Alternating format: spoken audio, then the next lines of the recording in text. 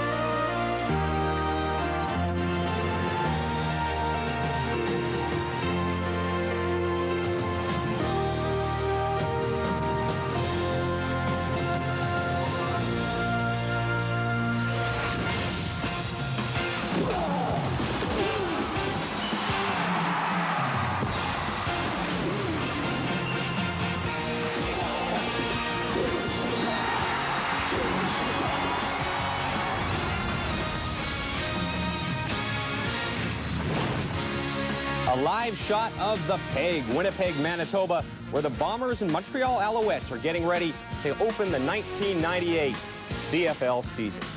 Happy Canada Day, everybody, and thanks for making football part of your party. My name is James Duthie, and welcome to a brand new season of CFL football on TSN. We're getting things started in fine fashion. We have a doubleheader for you. Als and Bombers kick it off, and then later tonight we have the Ticats in Calgary to visit the Stamps. And this is only the beginning. We have 34 games on our schedule this season. 16 of them will be Friday night football. And a new season means a new cast of characters. We are an all-rookie crew here at CFL Control. Myself, Chris Schultz, a former offensive lineman with the Toronto Argonauts, and before that, the Dallas Cowboys, and Eric Tillman, the former general manager of the BC Lions and the Toronto Argonauts. And one of the things we're most excited about is all those problems off the field for the league have diminished. We can finally talk some football, Chris. And James, isn't that refreshing? I mean, when you look at the Canadian Football League, the #1 word that is synonymous with it is perception. And right now, the perception of the Canadian Football League is all positive. All the bills are paid.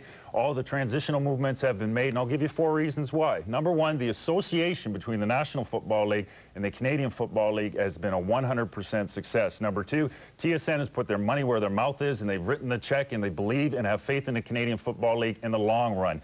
#3 is the association with Adidas Foot Company. Once more, another point of identification that each player will wear on their feet, which I think is critical because you know how competitive the shoe market business is. And #4 is I really like the possibility of, by the year 2000, the Canadian College Football League Championship and the Grey Cup on the same weekend in some city. What a great possibility for an enhancement and identity, Eric. And when you have those two issues, then you have more people watching it on television and, most importantly, more people getting off their butt and going to the stadium. Well, Chris, you're right. This is a good time for the Canadian Football League. A lot of positive news in the offseason. For the first time now that Doug Flutie is out of the league for 8 years, the focus is back where it should be, on the field. And I think we have unprecedented parity in the Canadian Football League. Outstanding races in both the East and the West. And again, James, with this kind of parity, I think the big winners will be the fans. All right, guys, look forward to hanging out with you all season long. And you'll find these people both very knowledgeable and very passionate about CFL football. Now, we're rookies in here. We also have a rookie getting ready to call his first CFL game. Rod Smith is with Leif Pettersson in Winnipeg. Thank you, James. Like you, maybe I have the rookie jitters a little bit, but I am very excited about this beautiful atmosphere for football, Leaf. Hot, sunny day and beach party going on in the end zone in behind us. And I know the Alouettes and the Bombers must be pretty excited. Grey Cup's here in Winnipeg this year. Alouettes have an awfully good team this year. Yes, they really do. And boy, Rod, you talk about excitement. I'm excited about our new crew in the studio. And as the senior member on our crew this afternoon, I'd really like to welcome Chris Schultz. Had a terrific career. This guy knows football, and you, the viewer at home, you're going to enjoy his comments throughout the season.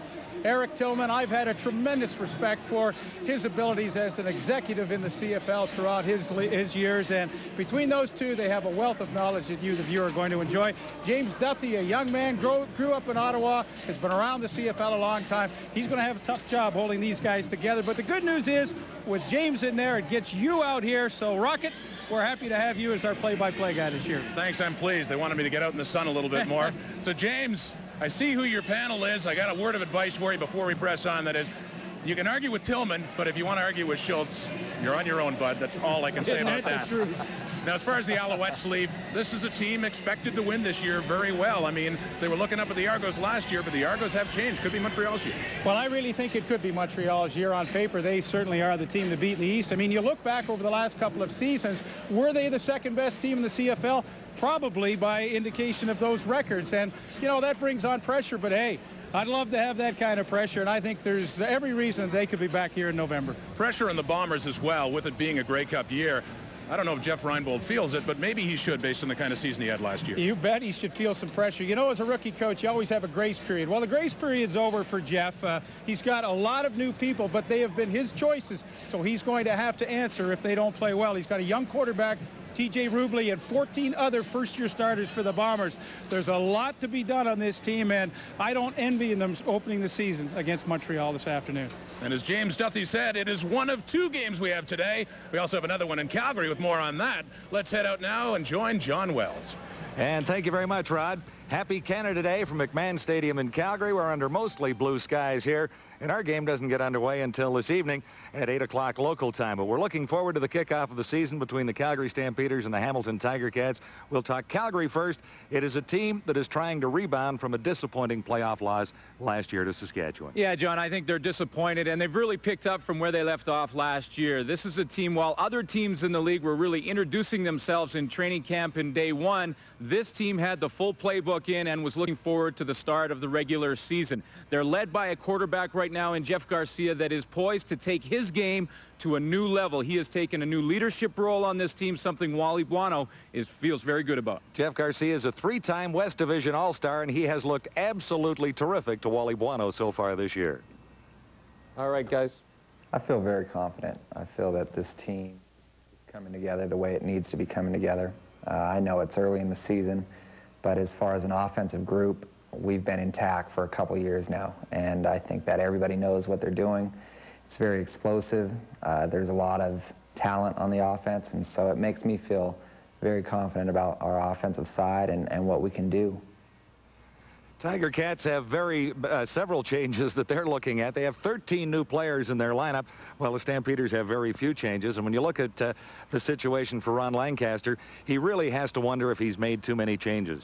Well, I don't think he has, John. I think the changes that he has made have been changes with veteran football players when you talk about Danny McManus's and the Darren Flutys. This team is going to have a great defensive side of the ball. They're going to be good on offense, better on offense than they were last year. The question is, how long will it take for them to gel? The first step in building a good football team is getting good players. I think Ron Lancaster has done that in Hamilton this year. But the second step, and probably the most important, is to have those players play together, and it remains to be seen how long it will take Hamilton to do that. Yeah, well, it's a little confusing. Almost like Edmonton. Because the Eskimos are almost in Hamilton this year. Calgary Stampeders are tough to beat at McMahon Stadium always. The Tiger Cats have found that out since 1988. They have lost 9 straight times in this ballpark. James? All right, guys, thanks very much, and we look forward to hearing from you all season long. Now, as always, lots of changes on the field in the CFL. When we return, we're going to check out who's where and who is going to do what in the CFL. And we'll start with the Eastern Conference, where there's no more Magic Flutie and T.O., and the East is now wide open. Can Matthews Argos repeat? We'll talk about it coming up next on the CFL on TSN. I am the wind. Stompin' Tom Connor's music is a national treasure. Celebrate the people and places of Canada with 25 of the best Stompin' Tom souvenirs. Saturday night, my back still aches when I hear that word. It's Spud the Spud. 25 of the best Stompin' Tom souvenirs. But they're to it and at it. 25 great reasons to celebrate Canada. It's Canada Day. In stores now.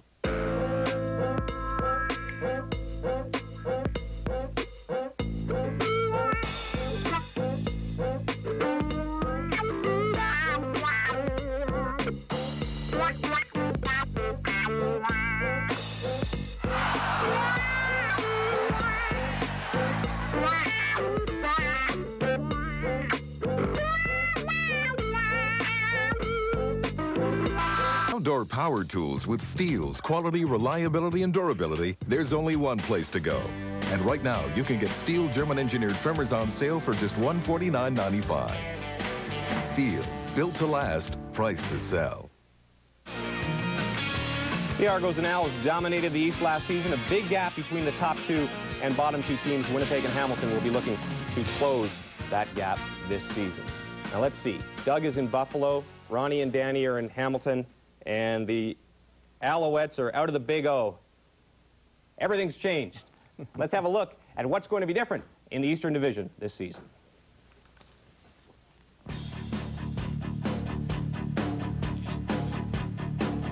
Lots of changes for the two-time defending champions as MVP Doug Flutie tries his luck with the Buffalo Bills. Free agent Robert Drummond bolts to the West Coast, and center Mike Kiselak, defensive back Adrian Smith, linebacker Reggie Gibbons, and kicker Mike Vanderjagt all found work south of the border. Kerwin Bell was supposed to be the Argos' new pivot, but a broken forearm leaves the job to rookies Jay Barker and Nealon Green, while coach Don Matthews hopes that newcomers Bobby Jurison from Saskatchewan and Don Hitson can fill the void left by the 14 free agents. In Montreal, a change of venue hopes to rekindle championship hopes and to put the fans back in the stands. Management signed two explosive and exciting free agent receivers in former Ticat Mac Cody and 8-year CFL veteran speedster Eddie Brown. Former Hamilton Tiger Cat Anthony Cavillo was signed to back up quarterback Tracy Ham, and former NFL All-Star Tim Harris was a late training camp cut. Other moves include the loss of lineman Bruce Beaton to Edmonton and Mark Dixon to the Miami Dolphins. However, the Owls did sign Pierre Vercheval from Toronto. In Winnipeg, the Blue Bombers were one of the most active teams over the summer, signing non-import running back Sean Millington. Receivers Larry Thompson and Chris Armstrong were also brought in to give former World League quarterback T.J. Rubley some powerful weapons to work with. On the defensive side, former Lions Maurice Kelly and David Maeva will help to ease the loss of 1997 team defensive MVP Shante Peoples. Peoples will be missed, along with team MVP and league receiving leader Milt Stiegel, both of whom pursued offers from the NFL. In Steeltown, Hall of Famer Ron Lancaster was hired to turn the Ticats around, and he brought terrific tandem Danny McManus and Darren Flutie with him from Edmonton. Also acquired to bolster an offense that was the league's worst in 1997 was 1,000-yard rusher Ronald Williams. Leaving Hamilton are slot back Bert Thornton, a preseason cut, and they thought they'd lost 5-year veteran defensive tackle Mike Philbrick. He announced his retirement in March, but now he's unretired and will play another season. And Philbrick should help, but the Ticats 2-16 last year, the worst record in the league. Chris, how fast can Ron Lancaster turn this program around? Well, James, I don't think it's going to be quick. I think you got to consider this is going to be progressive and systematic. Obviously, the fact of Danny McManus and Darren Flutie, statistically, those two guys have to have outstanding years, and Mike Morreale has to come through as a big-time player to take the emphasis off Darren Flutie and allow double coverage or man coverage for Flutie sometimes. But more than anything else, Ron Lancaster, what Ron Lancaster does exceptionally well is he changes players' habits on the practice field. You change those habits on the practice field, you're going to change his habits on the game field, and then you're going to change the entire offensive habits, defensive habits. And Eric, they're going to win some games because of Ron Lancaster. Now we go up the road. The closest team geographically, the Toronto Argonauts. A little bit of an unknown right now, but I still have positive feelings about them. Well, Chris, questions do abound in Argo land. If you look at the team, 15 players are gone from that Grey Cup championship squad, including Doug Flutie. Many people are predicting the demise of the Argo powerhouse. I am not one of those. I don't concur with that opinion. I do think the Argos will struggle early on offense. I think that's to be expected with two young quarterbacks. When you look at Don Matthews and his career, the guy has always had great defenses and outstanding special teams. I look for those two areas to carry the Argos earlier as the offense develops. They may not win the East, but I think, James, they are a team that's very capable of winning it in November, and they will get better week by week. Now, you mentioned the two young quarterbacks, Nealon Green and Jay Barker. Winnipeg has a similar problem with a young quarterback. TJ Rubley will be making the start for the Bombers, his first season in the CFL. Now, this guy is not your typical rookie. He is 29 years old. He's played with the Packers, the Rams, the Broncos. Not a lot of action, but he has played in the NFL. And he was with the Ryan Fire in the World League, was the MVP of the World League. Now, Chris, what do the Bombers have to do to help out TJ Rubley? Well, I think once again, it's the type of thing where you have to rely on your teammates. I mean, TJ Rubley is not going into these games alone. He's got a great running back in Sean Millington. He's got a pretty good offensive line that was not hit that hard by free agency. And I think the big thing about Rubley is going to be the first few games in the Canadian Football League, those first 6 games and the first quarter in each game, just for his own personal confidence. But sometimes when you have a new quarterback, it's a rallying point for other people in the team. And you know Jeff Reinbold, he's the type of guy who bases a lot of his success on getting his teams emotionally prepared for games. That's going to help Rubley because Reinbold will not panic with Rubley in there. Now, you looked at Winnipeg. They have a lot of transition that leads you down the road. Basically, Montreal, I mean, you and I are in total agreement that this is the most talented team in the Canadian Football League. Chris, the Montreal Alouettes are loaded. There's no question about that. Larry Smith, Jim Pop, Dave Ritchie and company had a great offseason. You look on the offensive side of the ball, Tracy Ham, Mike Pringle, Chris Wright, Eddie Brown, Matt Cody. The question may be, do they have enough footballs? This is a team that will score often and from any place on the football field. Dave Ritchie's always been a very good defensive coach. I think the key for Montreal is to stay healthy. Some of their older Canadians, Doug Peterson, Pierre Vercheval, Tommy Europe, some of those guys have had a history of injuries. If they stay healthy, this could be a fun year for the Owls. All right, you gave us a hint about your predictions, but we'll get their full predictions on the East and the West coming up a little bit later. When we come back, though, we're going to go west, young man, and look at the Western Division. The early favorites, the Stamps, they'll open up against Hamilton in the second half of our doubleheader tonight on TSN. We'll be right back.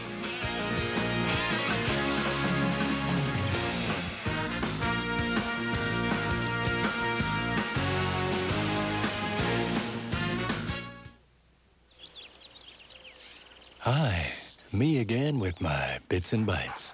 Sticking my hand in the bag and coming out with a different handful. Well, what we got here? 3 cheese bits, 4 spiced rings, and 2 pretzel sticks. Delicious. Next handful, whole new ballgame. You can't get bored eating bits and bite snacks because your mouth never knows till it's all over. Bits and Bites by Christie. Every handful is different. Yeah. Some were meant to glide. Some to just sit back and relax. And some were just meant to escape. On the water, you set the pace of the excitement. Discover how affordable boating really is. For a free video, call us at 1-800-808-BOAT or visit our website. Bring the family and come on aboard. All right, welcome back. The West standings from last year, the Edmonton Eskimos in first place at 12-6, Calgary at 10-8. It was pretty close all the way down as Saskatchewan and British Columbia tied at 8-10 for third. And you know what? It's the kind of bravado you expect from every coach before the season starts. Every single coach in the West thinks his team is going to be much better than last year. As we're going to find out, some of them are telling the truth and some of them are lying to themselves. You be the judge.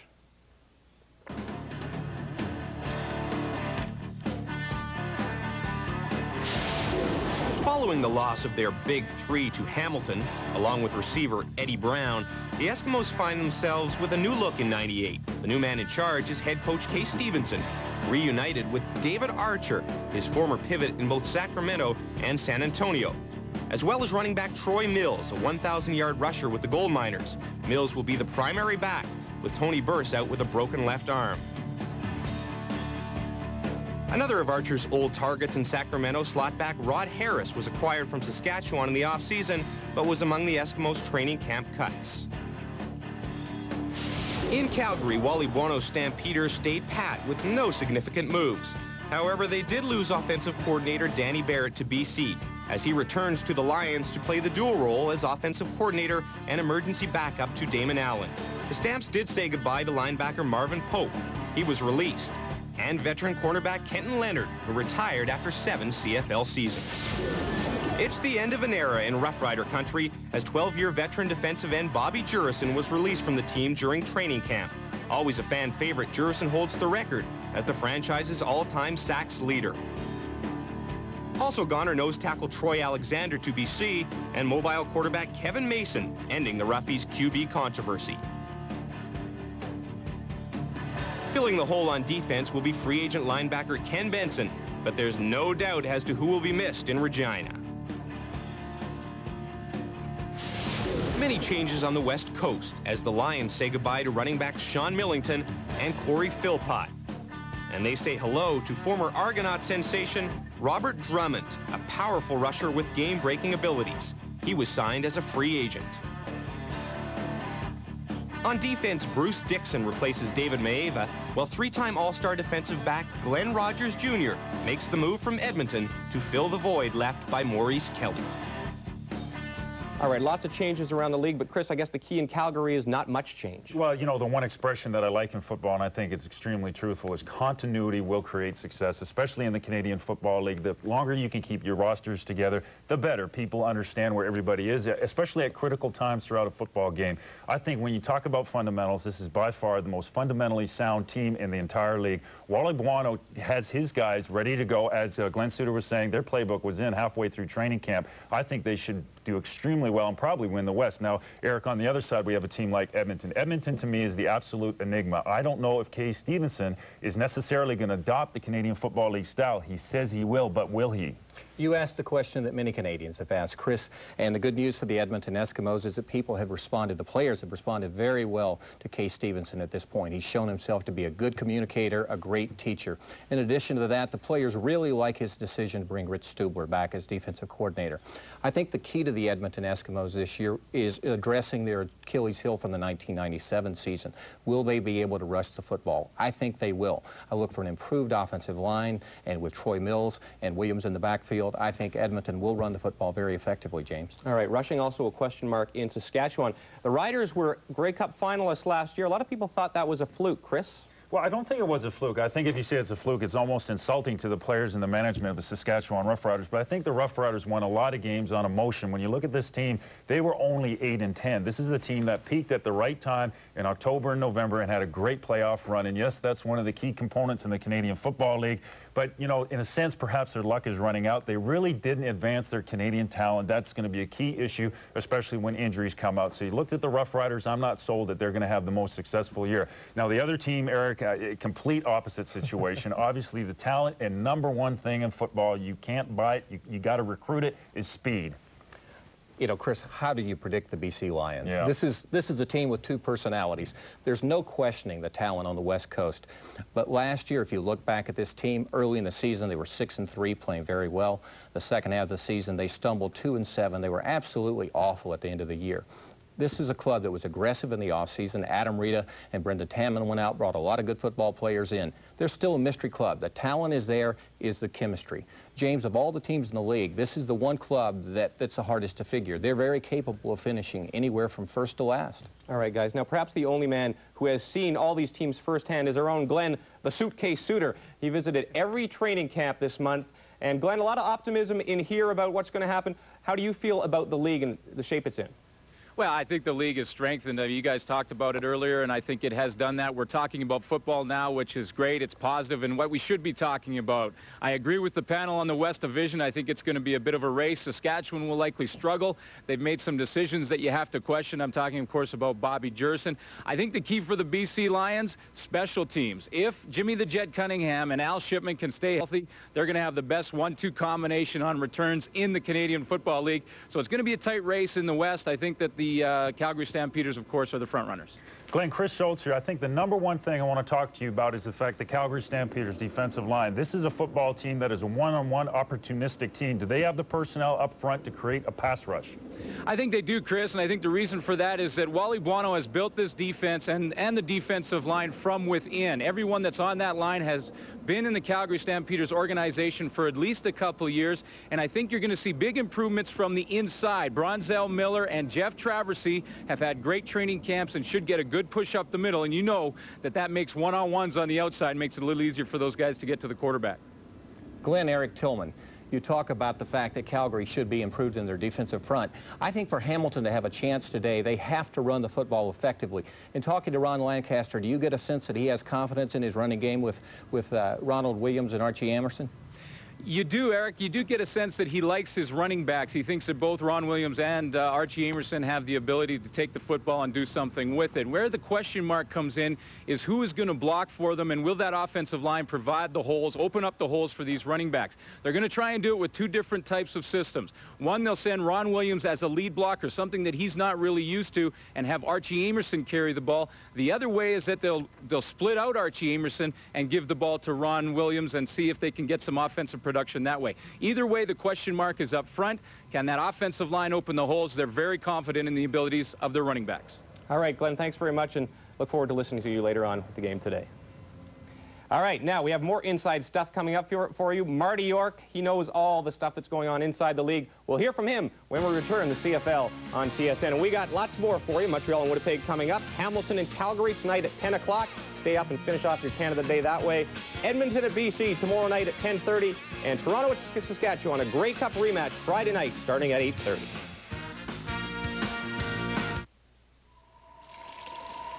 Centuries ago, the humble potato was praised for its nutrition and worshipped for its delicious taste. Discover the new golden standard that's making modern history. Introducing McCain Home Fries. All the deep-fried flavor of your favorite fry. Crispy outside, moist potato flavor inside. Crispy McCain Home Fries. They could change history. Taste it and believe it. All right, welcome back. When things are happening behind the scenes in the CFL, he's usually the first guy to know about it. Here's our CFL insider with Marty York. At Large with Marty York. Hi, nice to be back for another season of CFL football on TSN. I have a new role this year. Each Friday night, and occasionally during the midweek telecast, I'll be on hand to pass along information that I've picked up from my CFL contacts on business matters, trade rumors, and just general gossip from around the league. So let's kick off by telling you about the latest Grey Cup odds, courtesy of my friends the odds makers in Las Vegas. The Owls are 5-2 favorites this year to win the whole enchilada. They're followed by Wally Buono and the Calgary Stampeders at 3-1. Then come the defending champion Toronto Argonauts, and it's interesting because they're only 9-2 long shots. No longer do the Argos have Doug Flutie and 15 other regulars, so they're no shoo-in to win the Grey Cup this year.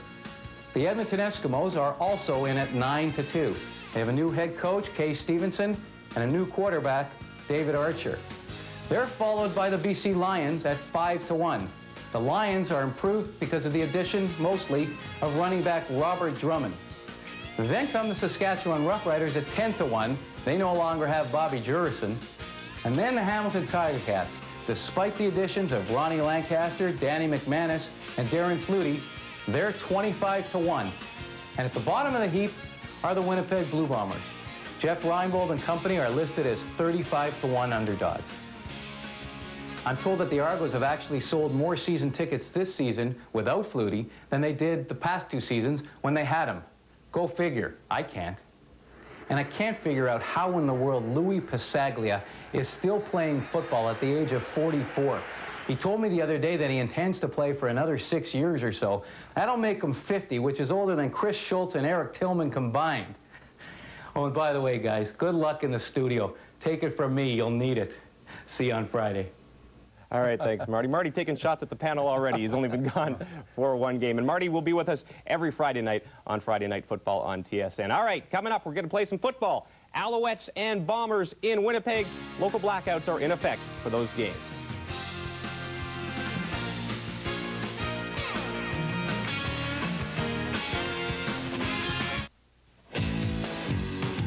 Hey, Mom. Hi. Can we order pizza? Okay. Time for McCain. Introducing new McCain Rising Crust Pizza. The new pizzeria pizza from McCain with a rising crust that bakes up fresh in your oven to deliver a perfect crust loaded with more toppings than ever. Great pizza. Where'd you get it? Oh, just a little place around the corner. New Rising Crust Pizza, delivered by McCain. When I was a kid, lobster was a treat. As a grown-up, it still is.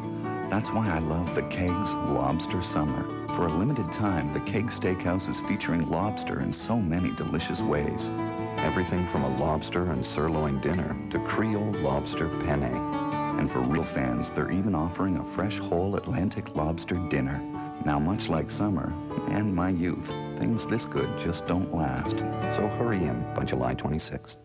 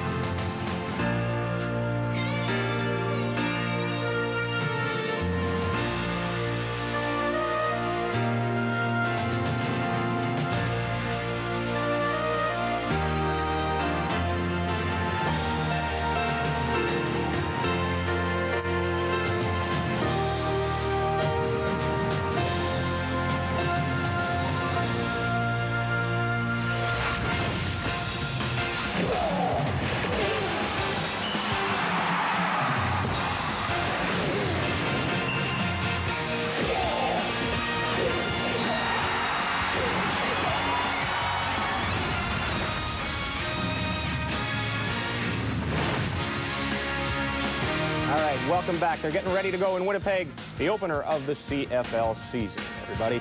And welcome back to CFL Control. My name is James Duthie. If you're just joining us, we are all rookies here, a new panel. Chris Schultz, former offensive lineman in Canadian and American League, and Eric Tillman, a GM and 2 stops in the CFL. Now, guys, we've gone around the league, talked about all the teams. Let's get down to the business of this game. Bombers and Owls today. I guess the big question, TJ Rubley, is he ready to start in the CFL? Well, I think he is ready to start. I think he has the athletic ability and he has the background. And he's going to be able to handle the pressure that comes with starting a first game. Their offensive line has to play well. You know the Montreal Alouettes are going to bring linebackers, defensive ends, inside safeties, cornerbacks, and free safeties to get in Rubley's face. He's a big kid. He has mobility. First quarter critical for TJ Rubley, but you know, there's so many intangibles that open up with Eric in an opening game of the season, and this is just one of many.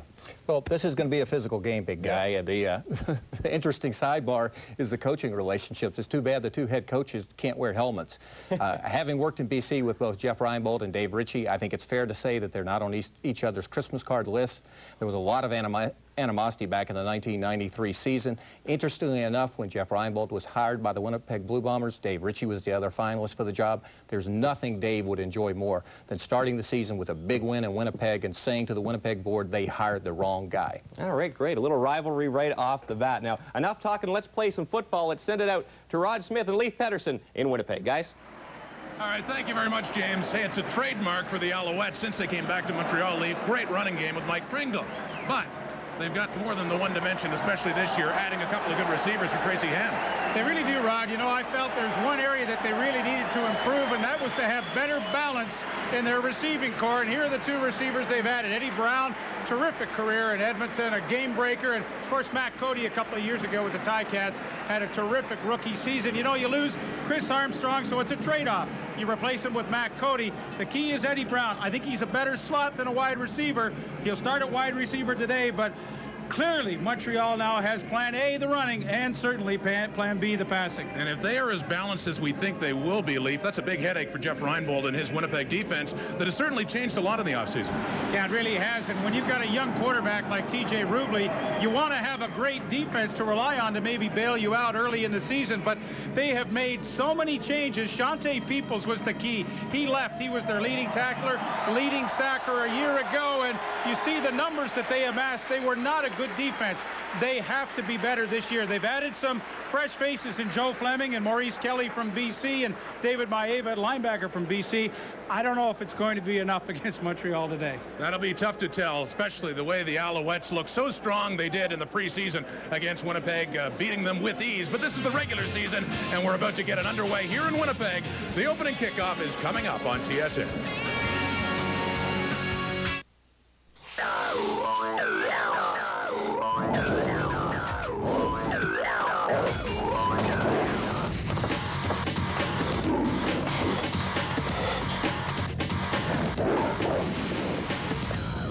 When the heat starts to bite, do you have what it takes to bite back? Gatorade Frost. Is it in you?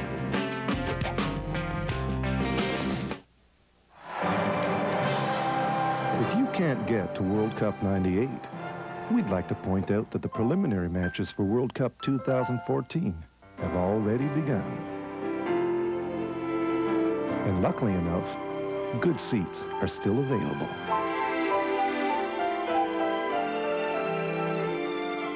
McDonald's, proud sponsor of the world's biggest soccer game, and even prouder sponsor of some of the world's smallest. Ah, open wide. Uh-huh. Oh, yes, you're doing something right. Less plaque and tartar. Gums are looking very nice. You are doing something right. Have I told you about Colgate Total? It's the only one that works between brushings. The only toothpaste that goes beyond fighting cavities to provide long-lasting protection against all these problems. Colgate Total, the choice of today's dentists. So, I should keep using Colgate Total. Pardon? That foot odor. Can anything stop it? New odor eaters insoles, now with Arm & Hammer baking soda to neutralize sweaty foot acid, the cause of foot odor. No more foot odor. Only Odor Eaters has Arm & Hammer baking soda.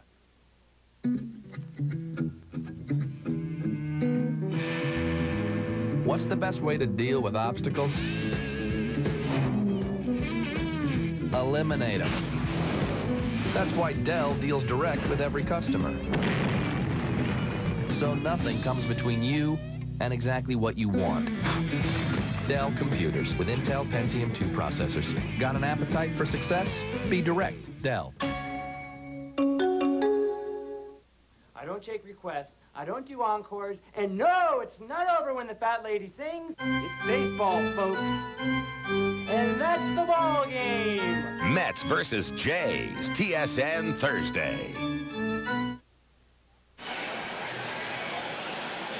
Welcome back to Winnipeg Stadium. You could not ask for a better day to start a football season and to play a football game. The Alouettes and Winnipeg Blue Bombers, and you can see quite a crowd on hand this holiday Canada Day, and just a gorgeous one.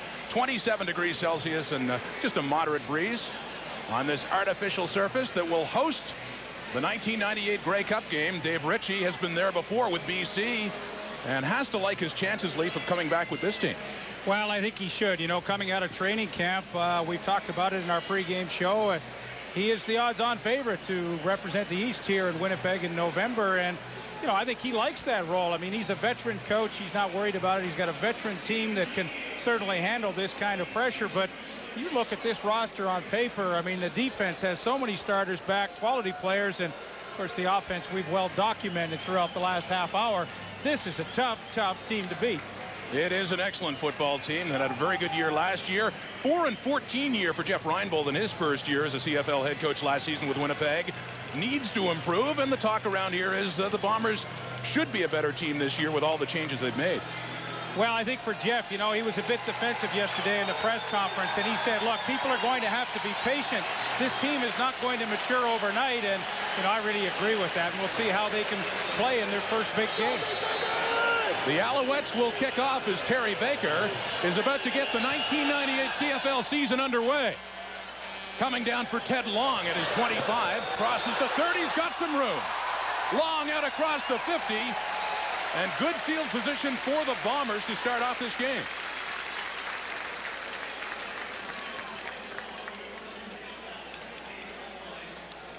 Ted Long, also a wide receiver for the Bombers, and came over from Hamilton last year and played in only 2 games for Winnipeg, but was effective in both. You know, it's a nice key right off the bat, though, Rod, for a young quarterback, T.J. Rubley. There you see him. This is nice field position out to their own 50-yard line. Good place to start for him. Taking his first drive in the CFL. He's been in the NFL and the World League as well, and he hands off for short yardage. Sean Millington, the ex-BC line, who came across as a free agent with the carry there. T.J. Rubley has this arsenal to throw to. Larry Thompson and Chris Armstrong, who was with the Alouettes, won their top receiver last year. Up front, Dave Van Conant, the veteran center, and Chris Perez, excellent tackle for him, and Craig Hendrickson just came over as well for Winnipeg out of the shotgun at the 45 and throwing, and that one intended for number 2, Larry Thompson, well over his head. You know, in talking to Jeff Reinbold about his new young quarterback, Jeff said, you know, he made some horrible throws in the 2 preseason games. but he made enough good ones that he showed some promise. But, you know, there he had a guy open, he had Larry Thompson open, and just simply overthrew him. And I don't think anybody knows better than Jeff Reinbold that he's going to have to be patient. They don't have a lot of depth at quarterback, and boy, in this league, if you don't have the thrower back there, it is tough to win. And standing back inside his 40-yard line is Bob Cameron in his 19th season and still punting well.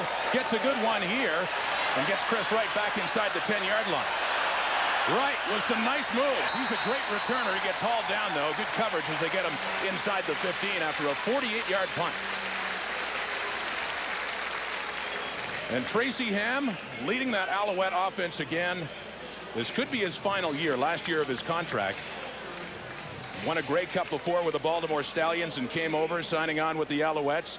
Of course, we talked about it. Leaf talked about it with Mike Pringle, great running back, but he has got some targets now with Matt Cody.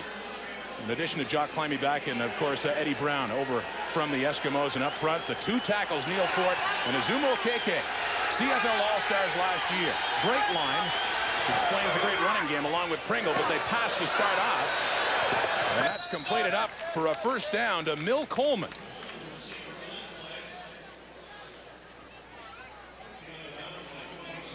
Well, the defense that Tracy Ham is going to look at today has a lot of new faces on it. A big addition up front was Joe Fleming from the BC Lions. He's a heck of a player. And of course, Grant Carter came back to the league, a former Montreal Alouette, halfway through the season a year ago. David Maeva, linebacker in the secondary. Gotta love the name, number 9, Kwame Smith. Will start on the quarter for the Bombers this afternoon. First down. Montreal, they hand off to Pringle that time, and he fights his way. About 4 yards, we got a fumble. The Bombers say they have it.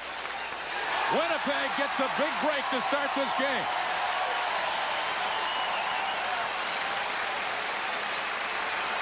And it's one of the new Bombers, Maurice Kelly, coming over from BC to pick up the football. Well, as Mike Pringle cuts back against the flow, you'll see the ball gets ripped right there. Maurice Kelly rips it loose, and he's the Bomber that comes up with it himself from that middle safety spot.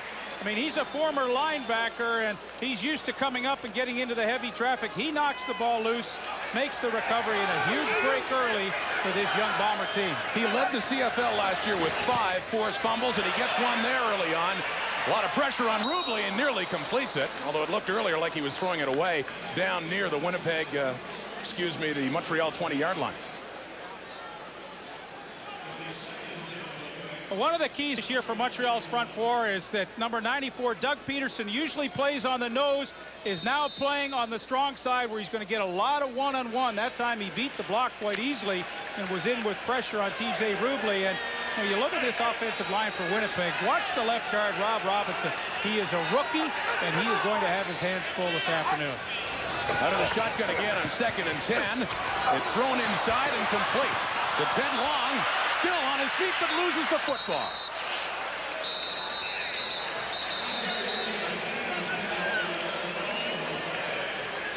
And Tommy Europe, the turnover for Montreal, getting the ball back. Well, it's a good-looking play, the slot back screen to Ted Long, and it's well executed. He's got a little room, but he just can't hang on to the football, and it's anybody's ball here. But Tommy Europe is able to come up with the recovery, so both teams trade off turnovers early. So a good break for the Alouettes now after coughing it up on their last drive. And Tracy Ham will go to work again early in this first football game of the CFL season. Changing his call at the line and fighting the crowd in the process. And hands off, but Pringle has nowhere to go. The Lions, pardon me, the Bombers, I'm looking ahead here. Bombers front wraps him right up.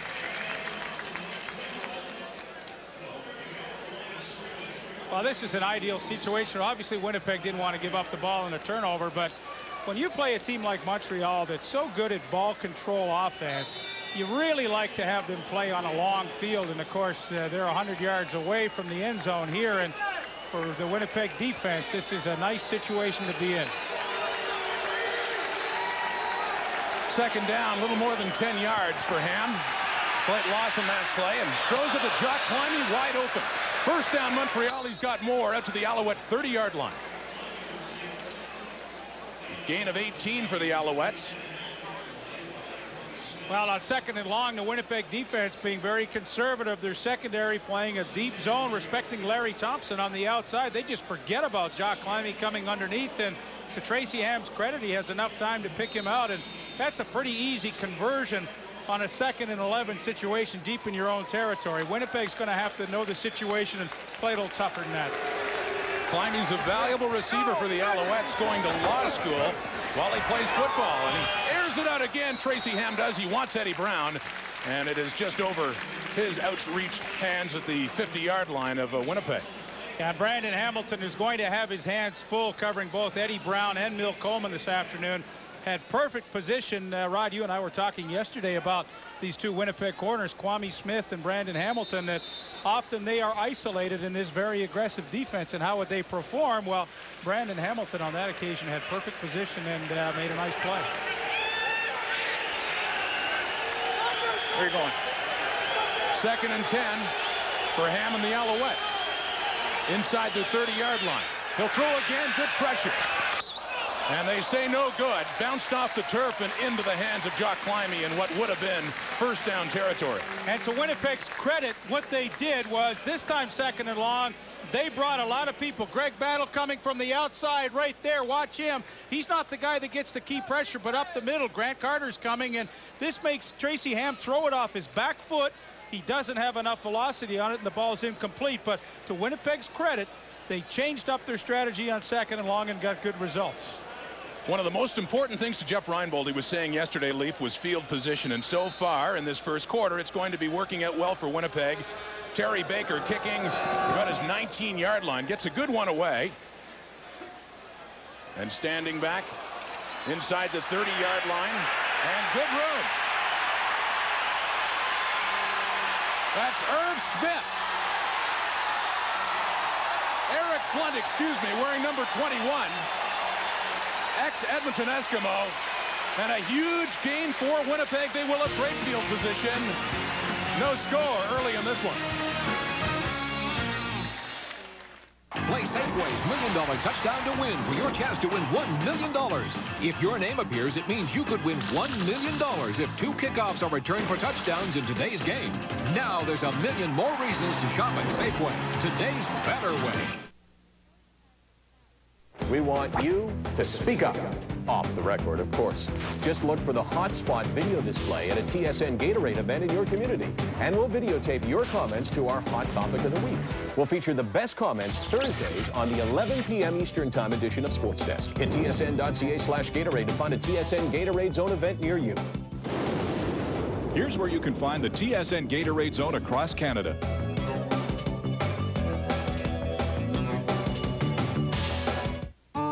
When I was a kid, lobster was a treat. As a grown-up, it still is. That's why I love the Kegs Lobster Summer. For a limited time, the Keg Steakhouse is featuring lobster in so many delicious ways. Everything from a lobster and sirloin dinner to Creole lobster penne. And for real fans, they're even offering a fresh whole Atlantic lobster dinner. Now, much like summer and my youth, things this good just don't last. So hurry in by July 26th. Right now, it's just a hunk of shiny wood. I'm a hitting guy. But when he swings I it, got a few hits with him. it's a hunk of burning roll. Just swing it. Thank you very much. Expos, Marlins, TSN, Saturday.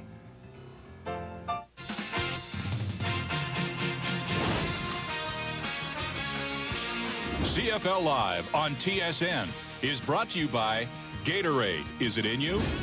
And by the new Speed Stick Ultimate Antiperspirant for tough 24-hour protection. The Alouettes have the football, and it's Eric Blunt, the guy that returned the punt 51 yards to set up this great position, taking it inside the 20-yard line for Montreal. And that's a great call against a defense that they know historically likes to play zone coverage. Let everybody drop off. Watch the linebackers get their drop. Tracy Gravely, number 7 on the right. He's getting deep now. Dump it off to Blunt. Give him some room outside, and that is a great call on first down, and they get good results. A 2nd and 2 for T.J. Rubley. And the Bombers, they hand off. It's Millington, and should have the first down based on his forward progress as the Alouettes haul him back, and that is the indication. Well, I tell you, Stephen Reed, number 47, the outside linebacker, came up right in the hole. And although Millington picked up the first down, Stephen Reed took on a big back right in the hole and put a pretty good hit on Millington. Only Millington's strength got the necessary yardage to keep this drive going. Millington at his finest year in terms of yardage carrying the football last year, his last with BC, and deciding to sign on with Reinbold and the Bombers in the offseason. They take the handoff, and Rubley way back, and he's looking for Blunt, and he is hit by Doug Kraft at the same time. Perfectly timed for the incomplete pass. Well, a sneaky play that the Bombers try and catch the Montreal Alouettes secondary napping, but Doug Kraft really left his man and came back. Watch the rollout, and this is a good call. Eric Blunt just tries to lose himself in the pack and then sneak out into the flat, but a very alert play by Douglas Kraft. I mean, this guy has been around the league. He's seen a lot of formations, a lot of plays, and all he did was react to the football in the air and use his speed. 2nd and 10, about the 20-yard line. Winnipeg trying to put it in, and they get it down to the 1. No signal, although the Bombers looking for that touchdown call. Chris Armstrong, the ex-Alouette, wants it, but they're going to put the ball right down by the goal line.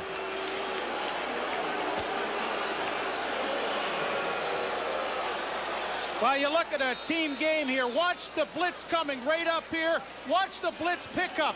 This is the reason why T.J. Rubley has the opportunity to throw. It's Millington right there. Boom. He picks up the blitz, gives him the time to pick out his target, and that's everybody doing their job. And they punch it in that time. It's Sean Millington with the first touchdown of this CFL season.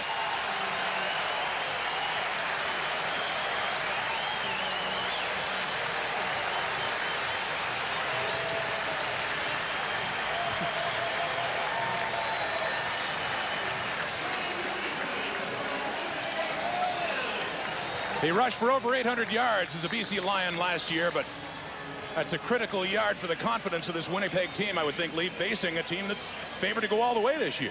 Well, you look at what they did off the great punt return by Eric Blount. A few plays later, they take advantage of it. But the key was for a young team, they really executed well.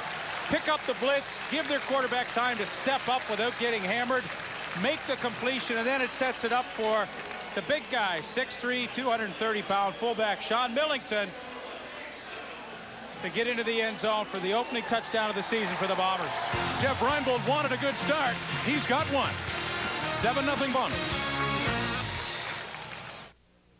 I've known Paul since he's about this tall. Gord was quite a bit taller. I've known Cod and Paul since my 74 Pinto. Paul and Gord are a couple of real classy guys. Bingo. Bingo has been called. We used to play sports together. I've seen him naked. I'm Gord. He's Paul. Why do you do all the talking? I've taken this car to Midas for everything. Car repairs should be no stress. If I want stress, I come to Bingo. Cars run in our family. Midas Car Care, the way it should be. Starting your engine is a terrible thing to do. But when you do start your car, there isn't an engine treatment in the world that can give it the kind of protection Slick 50 can, because nothing else has Slick 50's unique chemistry. That's why Slick 50 engine treatment protects so well at startup and keeps on protecting even when you change your oil. You can reduce your engine wear up to 50%. What it takes is Slick 50. The Bombers take the initiative in this game against Montreal. A couple of turnovers, one for each team. A good field position for Winnipeg. A big punt return that set up the touchdown for this guy, Sean Millington. Well, it didn't take them long to take advantage of the good punt return. You look at the three drives they've had. They've started on their own 50 on the opening kickoff.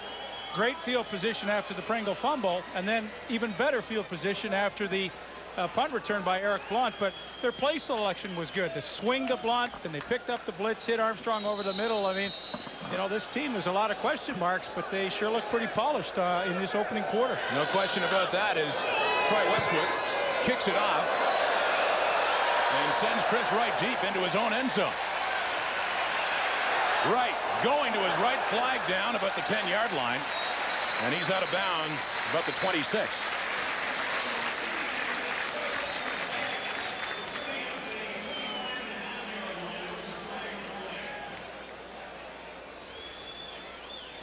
And by all indications, field position will not favor the Alouettes again. Holding Montreal number 32. First down. Pushing them back to their 9-yard line. Tracy Ham has had to operate pretty deeply early on in this game.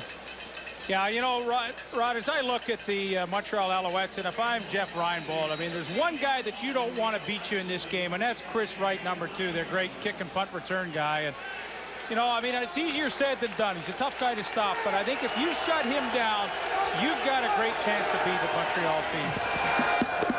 Out for Eddie Brown, off the shoe tops and incomplete. Set up 2nd and 10 for Tracy Ham and the Owls. This is going to be interesting now. Remember, 2nd and 11, they laid way off, and Montreal picked up first down. The second time they were 2nd and 10, Montreal or Winnipeg got very aggressive on defense, and they didn't complete the ball. Now they're in the same situation. Got Montreal backed up. Let's see what they do. This time, Ham has time, and he has a complete pass. Up to Mill Coleman for his 2nd catch of the day at around the 15-yard line, but still shy of a first down. Well, you're going to get a good half-field look at the zone coverage. They choose to lay off here, and Mill Coleman is at the top. Watch him. He's the receiver that's ultimately going to catch the football, but watch now the reaction. Everybody's coming. 29 is Don Robinson. He gets help from Kwame Smith, but that is understanding the situation. Heck, 2nd and 10, we'll let him catch 6-yard passes, and we know we're good enough tacklers to keep him short. And once again, the Owls and Terry Baker punting deep. Good pressure there, and the punt is not nearly as good. He had a 48-yard one last time. Heads out of bounds and in Montreal territory. Field position has belonged to Winnipeg so far in this football game. Well, if you're Jeff Reinbold, you've got to be pretty happy about the way this first quarter's gone. Yes, they've coughed up 1 turnover on the fumble, but you'd have to be pretty happy the way this quarter is going. And I would think with all the changes and all the questions, I mean, we have 15 new starters on this Winnipeg team. This is what he needs, really. Well, what he needs is to have his players have some confidence, and a quarter like this is going to give you confidence, because defensively they're playing well, and offensively, under the tutelage of Joe Paupow, who you just see in your screen as their offensive coordinator, they're doing a lot of things right. And they go to the running game again. Sean Millington straight up for about 2 yards. Jeff Reinbold said, for us to win, we need to run the football. Now, he's got 3 backs. He's got obviously Sean Millington and Eric Blunt, but he's also got Pat McNerney, who was originally a tight end. Now he's 6'4", 270 pounds. He will rotate. He comes out of the ball game now, and Blunt comes in on a passing situation, but he's got 3 good backs, and I think he's right. I think they do need to run the football, and that's always been historic with the Joe Paupow offense. Rubley out of the shotgun again, and he keeps it himself. Quarterback draw and gets close to first down yardage. He'd be maybe a half-yard shy. Well, he got the kind of defense that he wanted to run a quarterback draw. It's the opening game. The adrenaline's still a little high out of training camp. Still a lot of vinegar left. But when you just get the front 4 rushing, as Montreal does, that's a good defense to run the quarterback draw. You try to get a block on the middle linebacker, Larry McSeed. They don't make the block, but Rubley struggles his way to awfully close to a first down. He doesn't have the mobility of a Doug Flutie or a Tracy Ham or certainly a Damon Allen, but he can run the ball. And Reinbold talked yesterday, Leaf, about how they had scoured North America looking for a quarterback. It was quite an exhaustive search by the sounds of things. Well, it really was, and he was on the Hamilton Tiger Cat negotiation list, and even before Hamilton signed Danny McManus, they chose to take him off, and as soon as they did, Winnipeg jumped all over it. And Cal Gibron, their player personnel director, said, look, you got to sign this guy. I think he's got some promise. And after a stint in the National Football League with the Rams and the Bears and Ryan Fire of the World League, he ends up in Winnipeg of all places. The offensive MVP in the World League of American Football, now NFL Europe. The short yardage try on 3rd down. He is not a pretty runner. I mean, that was not a pretty quarterback sneak. You know, I tend to think in these situations when you've got Sean Millington at 6'3", 230, and Pat McNerney at 6'4", 272, they might be better choices than a guy that really does not run the ball well. Watch this quarterback sneak. I mean, this is not a lot of acceleration following the center. Like, I mean, he's just looking for a soft landing there. That's not a very aggressive quarterback sneak. And if he doesn't pick it up, which he doesn't, it's because he wasn't aggressive. Another turnover, and maybe the first big break of the game for the Alouettes, as they take over on downs outside their 40-yard line. 7-0, Bombers leading.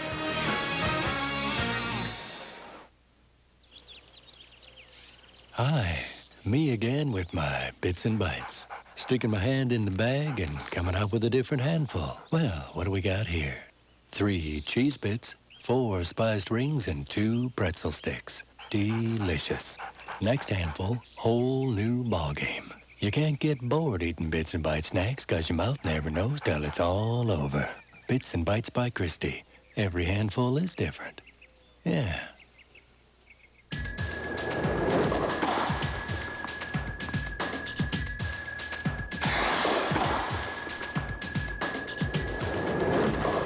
Wimbledon Tennis Championships continues Wednesday and Thursday. TSN. It's about tradition. Some game that's rough out there, man. Part of the game. The timing's off, you're out of sync. The one constant. And you dread the 7th inning stretch. The 7th inning stretch. Hard time to shine. Life can be cruel. Expos, Red Sox, TSN tonight. Of all the gin joints in all the towns in all the world, she walks into mine. You'll regret it. Maybe not today, maybe not tomorrow, but soon, for the rest of your life. Last call. Sorry, sweetheart. I got a show to do. Last call on TSN. You don't have to go home. You just can't stay here. We've played 10 minutes of this ball game, and the Alouettes still have not got out of their own end, but this is their best chance, best field position to start at their own 42-yard line after they turned it over on down.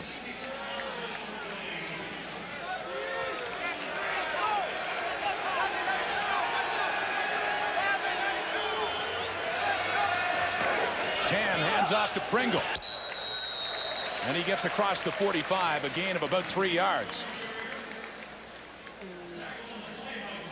You talk about the importance of a running game, Leaf, and I think a lot of people feel over the years the CFL is largely a passing game. And Mike Pringle shows that you can run the football and have a successful team as well. Well, in Baltimore, and then, of course, now with Montreal, he's always had a great offensive line that's been dedicated to, and a coaching staff that's been dedicated to running the football, and they've done it very well. Hams under pressure, and they bring him down. It's Grant Carter and Joe Fleming. Fleming, the ex-BC Lion, another one of the Lions to come over and join Reinbold with the sack.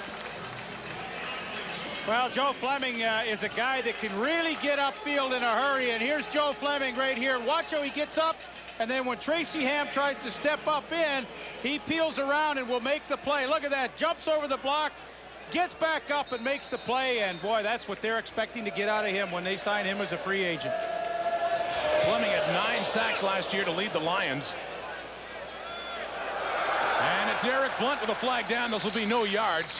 Takes it back to about the 35-yard line. A punt of 37 yards by Baker. Short return, and it's coming back further anyway. No yards. Montreal number 88. First down. Another break, another 15 yards. And well, I'll tell you what, although they've had 2 turnovers in this first quarter, Winnipeg should be pretty pleased. Gets out to the 43-yard line. You look at Dave Ritchie, second year as head coach of the Alouettes, 3rd year with the team. Good guy to play for, players coach. Can't play for Dave Ritchie. I don't think you can play for anybody. And most that have played for him, yes, indeed, I've said that. He's got a good team this year, although they're trailing by 7, and Rubley's pass is incomplete. It's trapped by Armstrong up at the 50, and Torrey Hunter was close to getting his hands on it as well.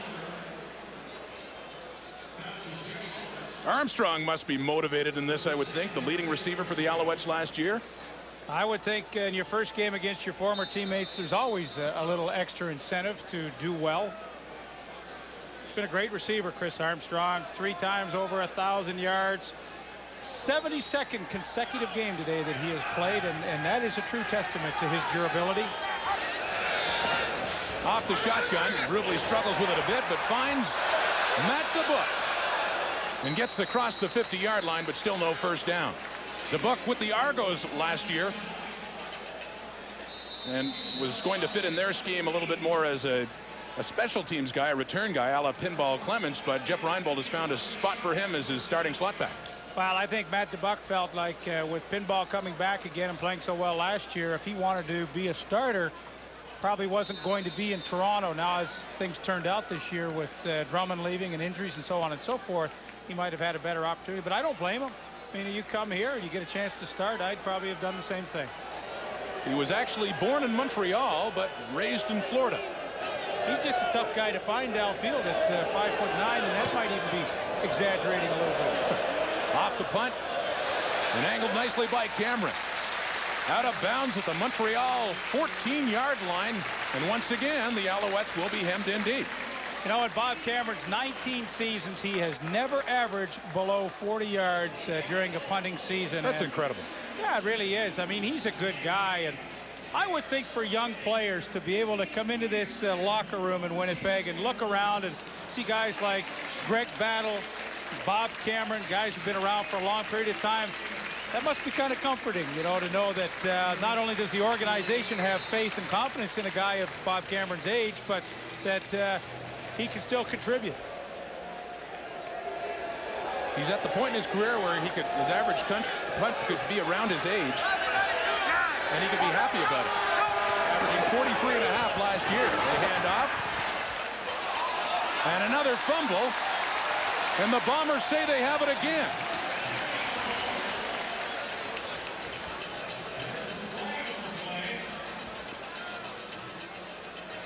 Offside.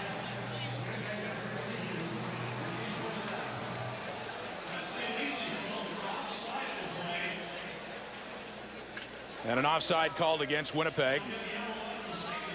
So it'll be 1st and 5 for Montreal. You looked at the yardage of Pringle shown earlier, over 1,700 yards last year. The top 5 performances by a running back in a single season. He has 3 of the top 5, including #1 over 1,900 yards, a CFL record. 1st and 5 Alouettes, their own 19-yard line. They hand off to Pringle. Punches away for 3 or 4 to get closer to that Montreal first down. One of the key things that Winnipeg is doing on defense right now in their secondary is they are adjusting their corners and going to matchups. They've got Brandon Hamilton following Eddie Brown around, and they've got Kwame Smith playing over on Mill Coleman's side. So obviously Jeff Reinbold and his staff felt like that's a better matchup for them to have it that way. It's second and very short, which is a good thing because they don't get very much as Ham just keeps it over the top of the pile and should have a Montreal first down. I see the difference in the quarterback sneak with Tracy Ham and with T.J. Rubley. Rubley, I mean, was looking for a soft landing, and, you know, Ham is aggressive. He's trying to definitely pick up the first down.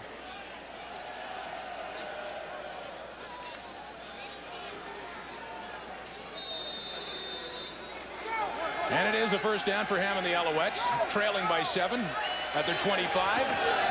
Out of the shotgun, he's rolling to his right. And he finds Jock Climbey in a crowd for another Alouette first down. That was close to being knocked by Reggie Carthon, a gain of 12.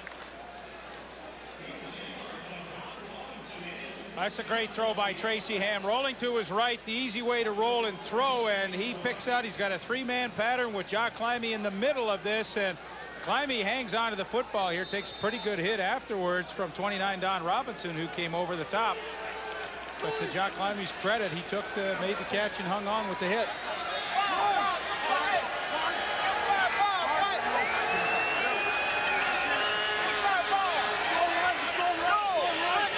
The L's at their 37 with a flag down immediately. Play action, rolling and running out of bounds at about the first down marker. But a penalty has been called.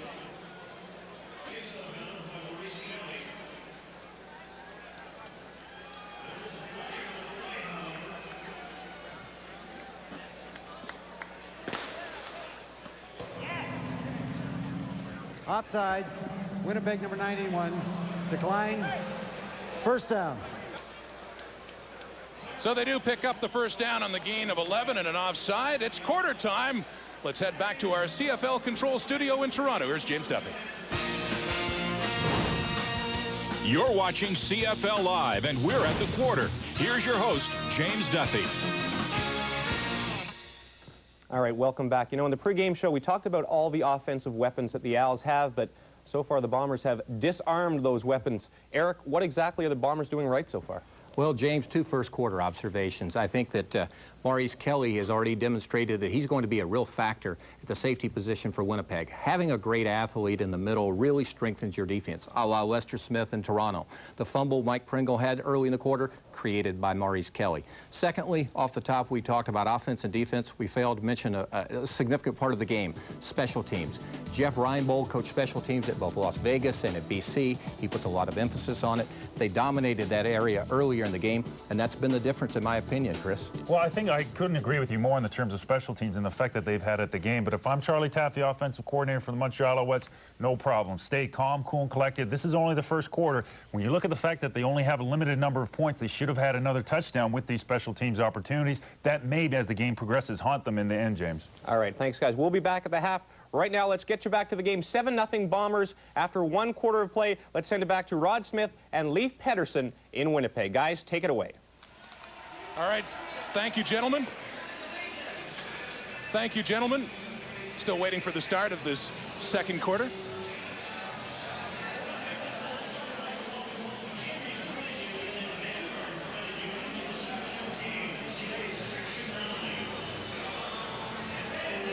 We've alluded to changes.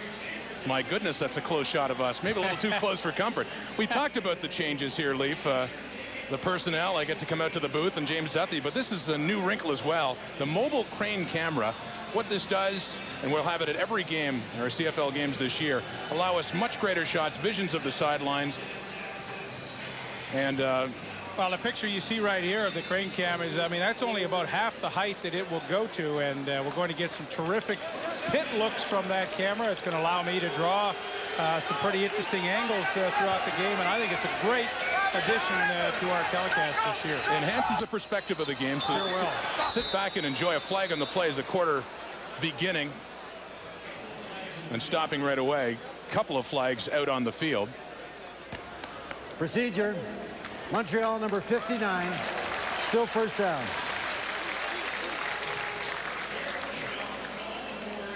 And it's Pierre Bercheval, who spent his last 2 years winning Grey Cups with the Toronto Argonauts, and back home again.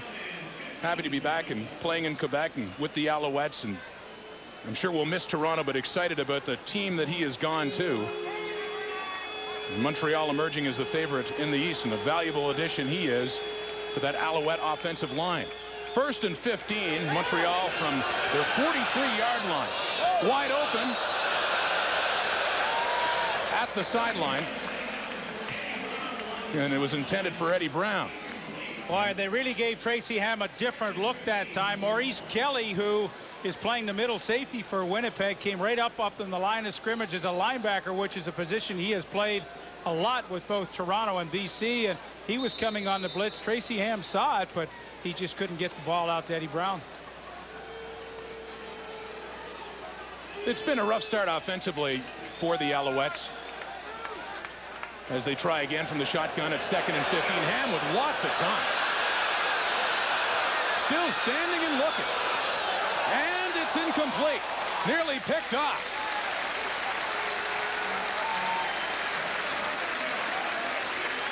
Well, you got to give the secondary full marks for that. Anytime Tracy Ham has allowed that kind of time to wander around, I mean, it's just terror for a secondary, but you just see everybody is covered. He's got no place to go. Finally, in desperation, he tries to complete a ball to number 80, Matt Cody, his new receiver, but no way he was going to get it in there. That's solid defense by Winnipeg. Yeah, deflected by Carthon, and Brad Elberg, the backup safety, in playing safety on that play, nearly had the pick.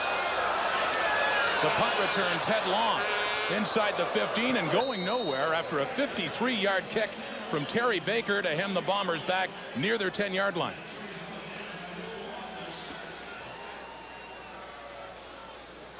Still a 7-0 score early now in the second quarter at Winnipeg Stadium.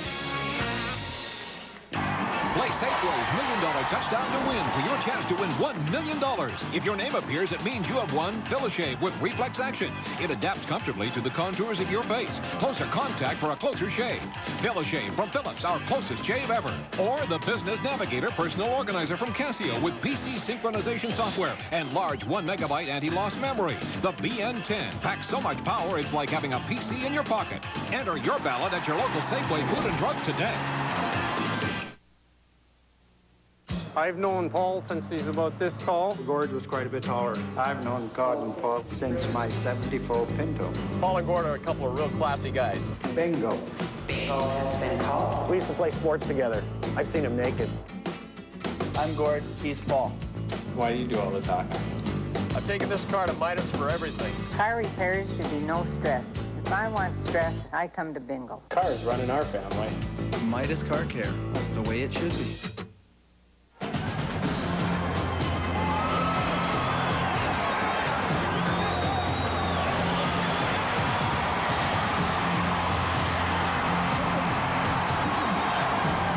From the speed of the lightweights to the power of the heavyweights. Go ahead, knock yourself out with KOs and combos on TSN.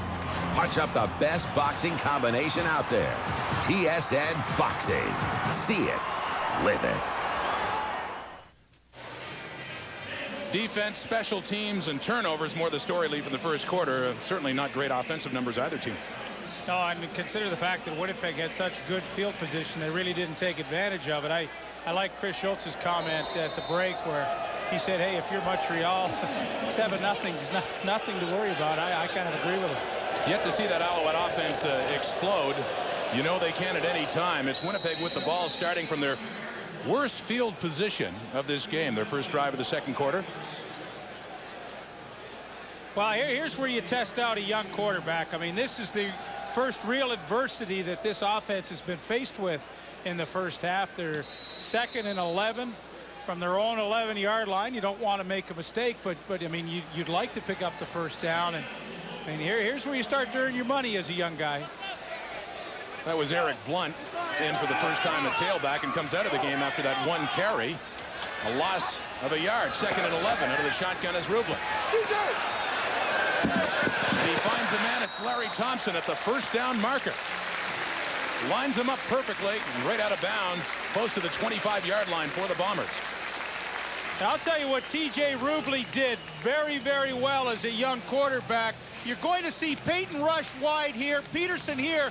When Rubley comes back, he sees the lane. He steps up into that lane to get some good sight lines downfield. I mean, this is smart. See him step up? Now he's got clear vision down. He picks up Larry Thompson, and that is a key first down to give them some breathing room, but a smart play by the young quarterback. They spot it at the Winnipeg 24 as Rubley goes back to pass again and sets up the screen. Big Sean Millington rumbles up to the 30-yard line, and it'll be 2nd and short again.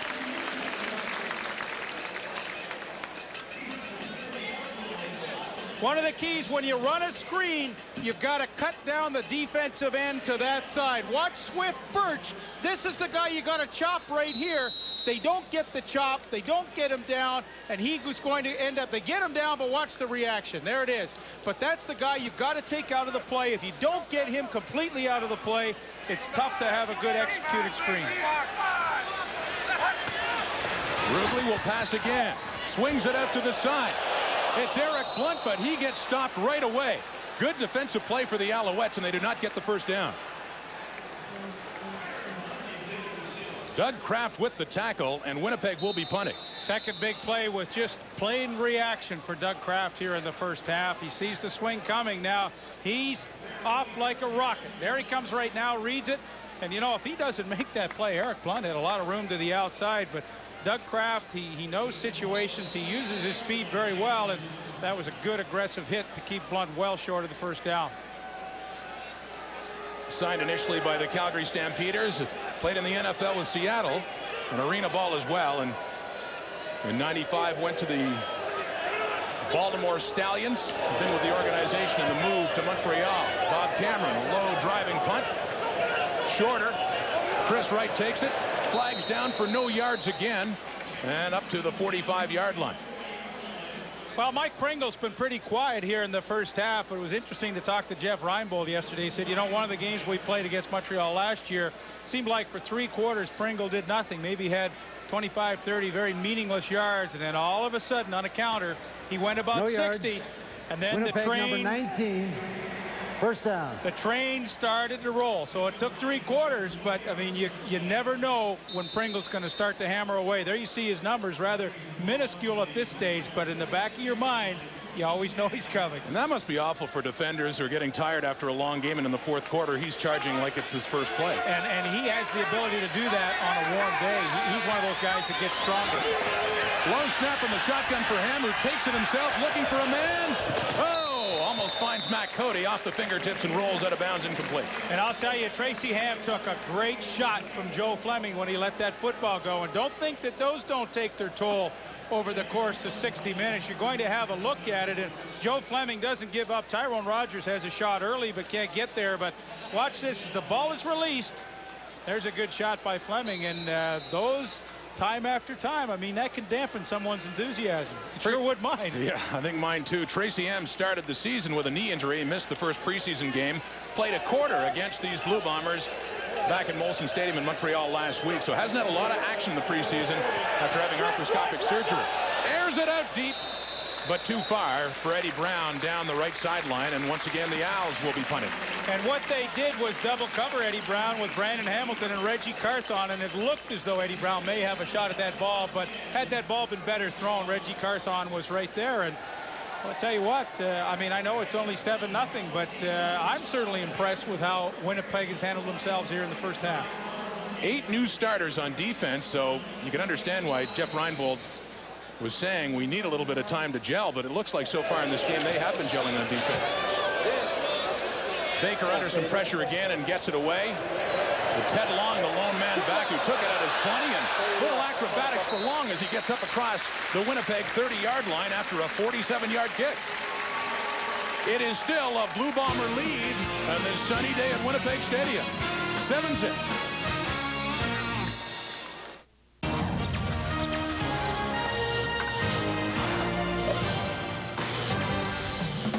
And now, another TSN Sports Break. Hi, everybody. Welcome back to the TSN Newsroom. The Toronto Blue Jays are giving Tony Phillips another chance, signing the 39-year-old to a minor league deal. Meanwhile, on the field today, the Jays are dueling the Mets. Toronto wearing their annual Canada Day uniforms. Woody Williams with the nod, top of the 5th, tied at 3. Familiar face, John Olerud. By 3-run shot to right center. Olerud's 7th gives the Mets a 6-3 lead, but Sean Green in the 5th inning comes back with his own answer. He's at the plate. He cranks a 2-run shot to right center. Green's 16th of the season. Right now, we can tell you they are tied at 7 in the top of the 8th. NBA-related news today. Charles Oakley of the Toronto Raptors has been ordered to appear in court in Atlanta, Georgia, on charges of simple assault and battery after allegedly striking a woman at an Atlanta restaurant early on Tuesday morning. Details on Sports Desk. More football after this.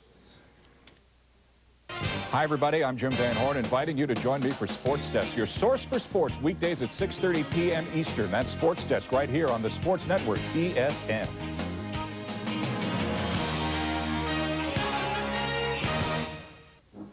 It's about tradition. Some games that's rough out there, man. Part of the game. Timing's off, you're out of sync. The one constant. And you dread the 7th inning stretch. The 7th inning stretch. Hard time to shine. Life can be cruel. In my mind, Red Sox, TSN tonight.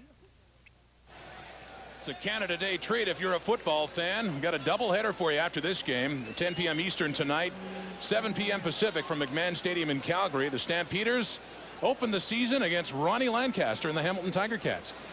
John Wells and Glenn Suter will be along to call that one for us. Interesting, we've got the odds-on favorite in the East, Montreal, this afternoon, and the odds-on favorite in the West, Calgary. A lot of changes for second half of our doubleheader, right? Yeah, a lot of changes, certainly, for the Ticats. See a completed pass to Matt DeBook. His second catch of the day, and big yardage for Winnipeg once again. Gain of 21 yards. Yeah, nice combination pattern. Got 3 receivers to the one side of the field. They just get Matt DeBuck. Here he is.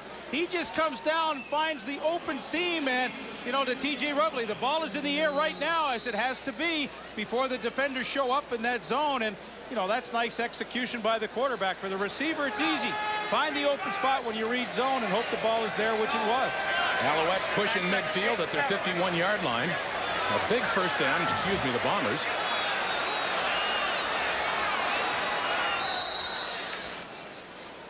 As the whistles blow and the flags come out for a time count violation. Time count violation. Winnipeg number 12. Still first down. See, I think they should say team. They always blame the quarterback for that. Maybe it was his fault. But I think on these ones they should say time count violation Winnipeg, not to single out TJ. He's young enough and has enough to think about. Seem to be confused on something and looking over to Jeff Reinbold. 4, 6, 8, 10, 12. And better to take the penalty. They decide as they hand off to Millington, who gets most of the penalty yardage back. Gain of close to 5 yards. I mentioned the great year Millington had last year with the BC Lions, including a game where he had 212 yards against Saskatchewan. He wound up with 865 yards rushing, and that was his best year on the ground. Yeah, he also had 49 receptions last year. I mean, it was definitely his career year in the CFL. He's had some good ones. Had 212 yards rushing in one game that we covered on TSN last year. Flags everywhere. Several of the Alouettes are stepping offside. Alfred Payton, 57, one of them. Although Swift Birch is pleading his case that they were drawn offside. Well, here's Alfred Payton down at the bottom of your screen. He always cheats a little bit, but this time he jumps the count and they catch him in the neutral zone. And after he moved, there was movement on the Bombers' side, it looked like, that Swift Birch was complaining about.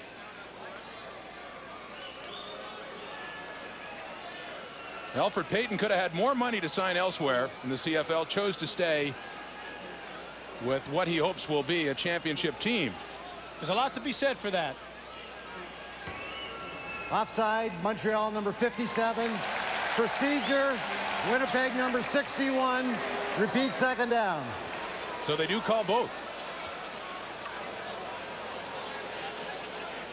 I remember talking to Tom Forzani, the great receiver in Calgary, about that. You know, he had year after year great numbers and everything, and he said to me, you know, I'd trade all those to be on a winning team. And so there is a lot of truth to what Alfred Payton said about I'm going to stay here for less money because I got a chance to go all the way.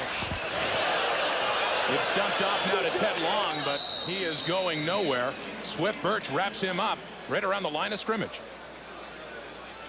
Swift Birch has had a pretty active first half in this game. You know, he's played all over the place. Tackle, end. Today he's playing end for the Montreal Alouettes, and I think that is his natural position. I don't think he has the weight to play inside a tackle, but on the outside he gets to use his speed more than anything else. He runs down Long from behind there, and he made a great play on the screen to Eric Blount earlier with his speed.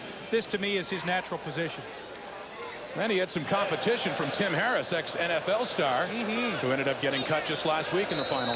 That made Swift Birch a better player in training camp, I'll guarantee you, because Tim Harris is a good player, and I watched him play in a preseason game, and you could just tell that Tim Harris's work ethic from all those years in the NFL was rubbing off on some of the other players. Now, he didn't make this team, but I'll guarantee you he made Swift Birch, who you see in your screen there, a better player for it. And sometimes that's what you do in training camp. You try to bring people in that are going to push some of your other veterans.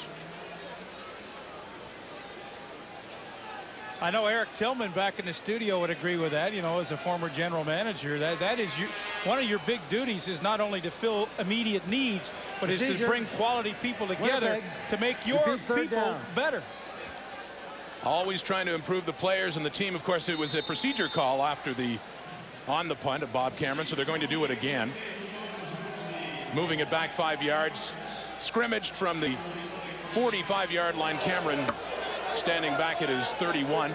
Well, they've done a good job containing Chris Wright so far, but you always kind of hold your breath when he catches the football.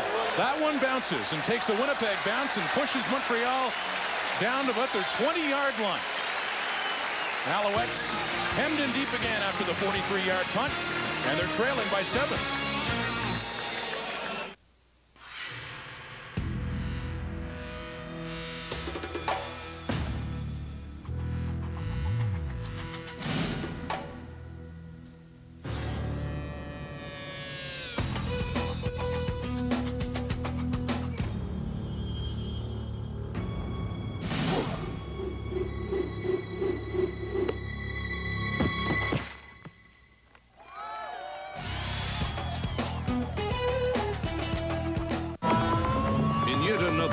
our test, we drained the oil from this car and added just this much Castrol Syntec. We then ran it over 160 kilometers per hour and waited and waited and waited. You see, Syntec has a unique molecular structure that bonds to engine parts, protecting them under the most torturous conditions. And if a little Syntec protects this well, imagine what a full oil change can do. Castrol Syntec Full Synthetic protects in ways other oils can't. Play Safeway's $1 million touchdown to win, and you could win $1 million or a 27-inch Zenith color television. A Business Navigator personal organizer from Casio, the Minolta Dimage PIP digital camera, Corning's Revere Pro Line cookware, or win a vacation trip for two to the Villas Vallarta Hotel via Air Transat, courtesy of World of Vacations, Canada's #1 tour operator to the sun. Look for Nabob Coffee, Kraft Spaghetti Dinners. Now there's a million more reasons to shop at Safeway, today's better way. Rod Smith, Lee Pedersen, back in Winnipeg Stadium, the first game of the '98 season. Looking at Dave Ritchie as Alouettes trailing the Bombers 7-0 with 7:38 to go in the second quarter. Well, and his offense just hasn't gotten into a flow yet in this game. I mean, they haven't run the ball effectively. They really haven't thrown the ball effectively yet. And they're kind of, I don't know if it's the heat or what, but they're just kind of in a slump here. Mike Pringle on the toss, but that Bomber defense is something so far in this game. They've got last year's leading rusher in the CFL wrapped up for no gain. And the key right now in the first half defensively against the running game for Winnipeg is they are getting penetration. They're not getting pushed back. You saw when Pringle had to cut up field to try and avoid the initial penetration, he was cutting up 3-4 yards in the backfield. And, you know, that's the key. Montreal is not pushing anybody off the line of scrimmage right now. Ham airs it out of bounds. Looking for Mill Coleman, but way overthrown, and there's another flag in the Alouette backfield as Ham is slow to get up. A late hit? Well, it could be. When they throw it that deep, it's always possible. Winnipeg number 51, first down. And it's the ex-Alouette Grant Carter, who came back from the NFL to sign with Winnipeg last year, getting called for the rough play on Tracy Ham. Yeah, that's a tough penalty, you know, warranted, not warranted. I mean, the officials, they have to call those types of things, but when you've got a team backed up, like a Montreal, and you're going to get the ball back, I mean, this is a tough penalty to give up. Off the first down. Ham throws again, but it's high, and it's no good. And once again intended for Mill Coleman. But it was Kwame Smith there to break it up. Now, that's the matchup they want. They want Kwame Smith on Mill Coleman and Brandon Hamilton on Eddie Brown, and they're rotating across the field to match up with these receivers. And, you know, this is a poorly thrown football, but Kwame Smith is right on the money to make the play. Well, he tried out with the Toronto Argonauts, made it to the final cuts a year ago, could not make the team, and now he's got new life in Winnipeg. Three receivers wide left. Ham in trouble again and just dumps it away, and a flag goes down. That'll be grounded. Ham had nobody in sight and just got rid of the football.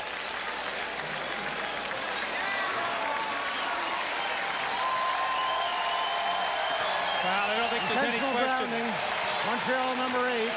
Ham was just trying to get rid of the football here. Greg Battle, the final one to come in and put the pressure, and he's trying to avoid the sack at all costs there. And, you know, they're going to lose the ball plus the yardage on that penalty. And because of that, it is third down and about a mile and a half, as Baker will stand back inside his 5-yard line. So the defense really bails out Grant Carter there on that roughing penalty, and they will get the ball back. Pretty good field position. Another good punt by Baker. Eric Blunt, the lone man back for it, and he'll cross midfield. He gets inside the 50 after a 46-yard punt. But good work by Winnipeg special teams again. They'll have good field position. And the difference in this game right now, Rod, is the fact that the Winnipeg Blue Bombers are a little more aggressive. They're a little more excited right now than the Montreal team is. I mean, on that punt return, every single guy in special teams for Winnipeg was hustling back, and that is a true trademark of Jeff Reinbold, who you see. Gary Hoffman, the offensive line coach, came over from Saskatchewan. But simply, Winnipeg is the much more aggressive team right now. There's no question about it, and especially the work they've done up front defensively, as you alluded to, Lee. Putting on a good show so far for estimated over 21,000 fans here today. TJ Rubley, he's got a man open. Larry Thompson, touchdown Winnipeg.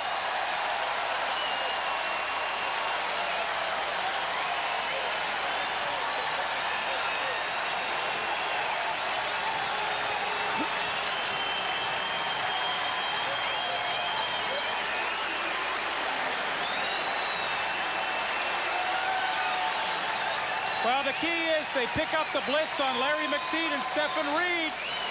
And one-on-one on the outside, Larry Thompson beats Douglas Kraft. But a second time in this first half that Winnipeg, the offensive line, have picked up the blitz. TJ Rubley's had plenty of time to throw, and he picks out the receiver for the home run. And when you have two linebackers blitzing, I know Rubley's seen it before in the leagues he's played. You know you have a chance for a big play, and he connects with a big play receiver, Larry Thompson. As Troy Westwood does what he just about always does, converts another touchdown. What a fine career he's had, and what a fine game for his Blue Bombers so far, with a 14-point lead against a team that was clearly the favorite heading in. Yeah, and here's Larry Thompson up here, one-on-one with Doug Kraft. Watch the result. I mean, Larry Thompson, these blitz coverage, and he makes a little move inside, and Doug Kraft bites. And that's all she wrote. When you bite like that against a speedster like Larry Thompson, you're in big trouble. But it's all set up by the running backs and the offensive line. Here's McSeed and Stephen Reed right up there. They're coming on the blitz. You got 6 guys rushing, but nobody gets a sniff near TJ Rubley. He can stand up, throw off that front foot, and deliver a strike for the touchdown. You know, TJ Rubley is just loving that. His first CFL game. 44 seconds, 1 play, and a couple of catches for Larry Thompson today. And that's the first touchdown. He did not throw a touchdown pass in preseason. He just threw a whole pile of interceptions in preseason, but so he must be feeling pretty good. I mean, it's a solid first half for this Winnipeg team. 14-0 Bombers. But what Jeff Reinbold's got to keep these guys playing at the level that they've been playing at, because this is a long game and a long way from being over. So they have to work at keeping that intensity at a high pitch. The kickoff return. Thomas Haskins, number 4, out near the Montreal 50-yard line. Well, he's one of 7 brothers, and he is the youngest. So you know there was probably some pretty good fights around the dinner table, and he looks like he made it through all of those. 4 brothers played quarterback all in a row in high school, and TJ, the youngest. I'm impressed. Now, you could really impress me if you could tell me his full name. Were you looking through the notes? I was. Theron Joseph. Very good. How's that? You have done your homework. Yeah. Theron Joseph. I like TJ better. TJ works, especially for football. Sure does. Especially for a quarterback. And one that's been playing well today. Tracy Ham to Michael Souls, his first catch of the day. First time he's touched the football, and it is a good gain for him in the Alouettes inside the 45-yard line. A gain of 17 yards in Winnipeg territory. I don't know that this is a critical point in the game, but I think it's a point where Tracy Ham has to get some momentum for his team. The defense has been on the field a lot in this first half. It is a hot day, and that's going to take its toll. And the offense really has not been in sync, but that's maybe the play that's going to kickstart them. First down. The Alouettes are in Winnipeg territory. Ham dumps it off for Pringle, too far. Incomplete. It'll be second down, and Tracy Ham wishes he could have that one back. Boy, does he ever, because that's, you know, he's a good touch passer. I'd say he's a better touch passer than a guy that has to drill it in 25, 30 yards downfield, and he just kind of throws a duck there. This isn't a windy afternoon, and, you know, that's a ball that he should complete. You see it on his face there, and, you know, that's a play that 9 times out of 10 he's going to make quite easily. And you get Pringle the football with no one around 5 yards, and he, look at the numbers, surprising start for him, but you give Pringle a little bit of steam to build up. He'd be a tough guy to bring down. Ham trips a bit as he's dropping back, firing again. Matt Cody would have been an outstanding catch. It goes off one hand and falls incomplete to set up third down, Alouettes. Well, it was a good effort by Cody, but again, the pressure up front forced Tracy Ham to throw it just maybe a little before he was ready, and although Cody lays out and tries to make the play, once again, this Montreal offense just has not been able to really come up with any consistency at all. So make that 5 for 16 for Tracy Ham, and a rough start to this first game of the season. A 51-yard attempt for Terry Baker. Well, you know, the Winnipeg defense has given Tracy Ham a bunch of different looks here in the first half, and I think that, you know, one of the things you always say to Tracy Ham as a defense, you want to try and confuse him and not let him get in a rhythm. And Winnipeg, although they finally get on the scoreboard, has really kept Tracy Ham off balance with some coverage looks. So a 51-yard field goal is good for Baker. And the Alouettes are on. Although I'm sure they didn't expect it to go this way. So far, 3:54 left to go until halftime. I did ask Dave Ritchie, though, yesterday, Leaf, about all this talk and the headlines in the papers about Alouettes' favorite to win the Grey Cup, and he would have none of that. Well, I think Dave has to get used to that. I mean, look at Don Matthews in Toronto, what they've done for the last few years. You know, anytime you have Doug Flutie on your team, you're going to be the odds-on favorite. And, you know, I thought they handled that very well, very gracefully, where it had kind of a swagger to them in Toronto. But that's all part of the deal. And if I'm Dave Ritchie, I welcome that, because that means I've got a good team, and now I just have to coach them to that level.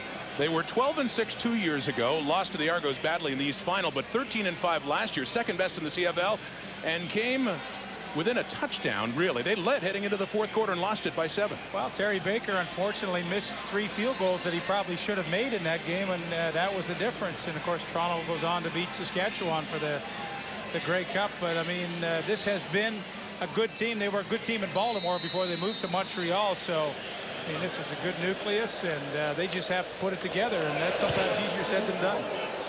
Baker, after the 51-yard field goal, kicks it off, and it's Eric Blunt, who's having a busy day returning footballs today.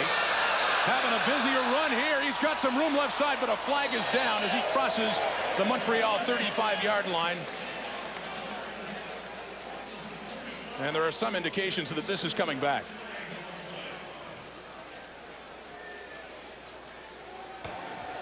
Holding, Winnipeg number 94, first down.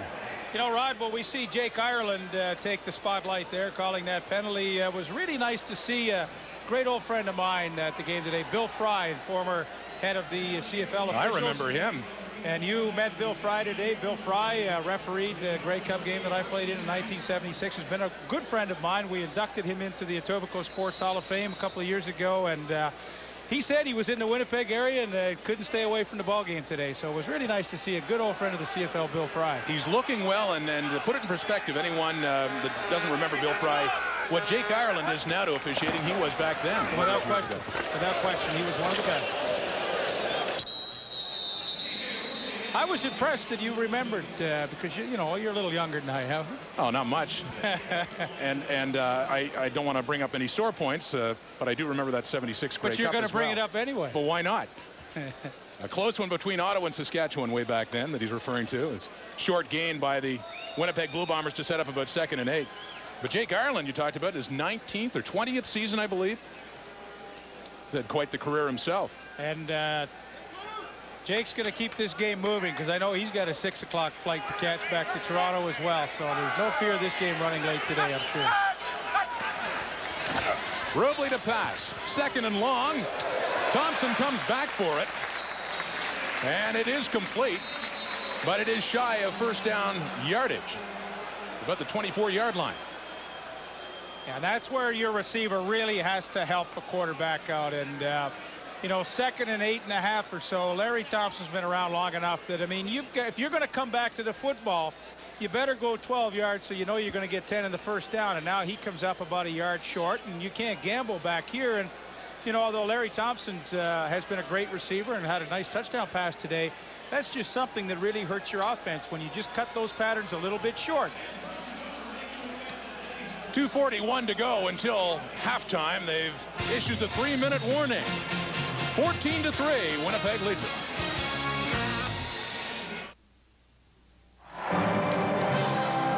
If you can't get to World Cup 98, we'd like to point out that the preliminary matches for World Cup 2014 have already begun. And luckily enough, good seats are still available.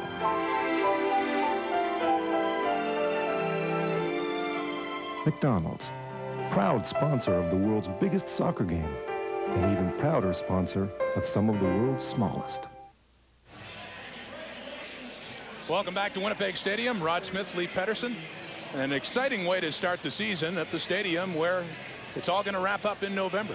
Yeah, and you know, I recall the Grey Cup a few years ago that Winnipeg hosted where the Toronto Argonauts won that game, and they did a great job for Grey Cup week, and I'm sure this year will be no different. And you look at this game this afternoon, I think for us as broadcasters, kind of nice that Winnipeg's ahead 14-3, and you might think it'd be a good finish here this afternoon. Well, it's interesting. There's been a lot of talk about Montreal will be the team representing the East back here, but maybe the Bombers are drawing a little motivation from that type of talk so early on in this game. Well, I guess what you have to like about a team that's made so many changes, not a lot of rookies, there's just a lot of different players from different teams joining this team, but you can never replace enthusiasm, and that's what they have right now in the first half, and that's the way they're playing. And I'll tell you what, enthusiasm can carry you a long way, and you're seeing evidence of that this afternoon.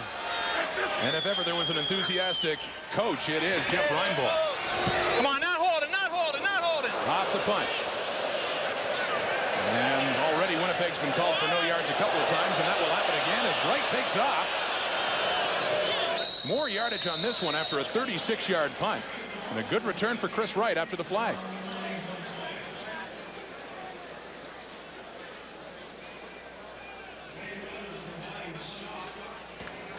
No yard. Winnipeg number 19 declined. First down. Down to the Winnipeg 40, and all of a sudden, back-to-back possessions. The Alouettes, who couldn't get into Winnipeg's territory before, is enjoying good field position. You remember we talked early in the game about wanting Winnipeg, or rather Montreal, to have to play on a long field. They're only 40 yards away here, and this is not what you want to do. The special teams play a factor in that last kick. And Tracy Ham will work from the Winnipeg 40 and hand off. Outside goes Pringle. He's got room and momentum, and he's still going. He's gone. Touchdown, Montreal.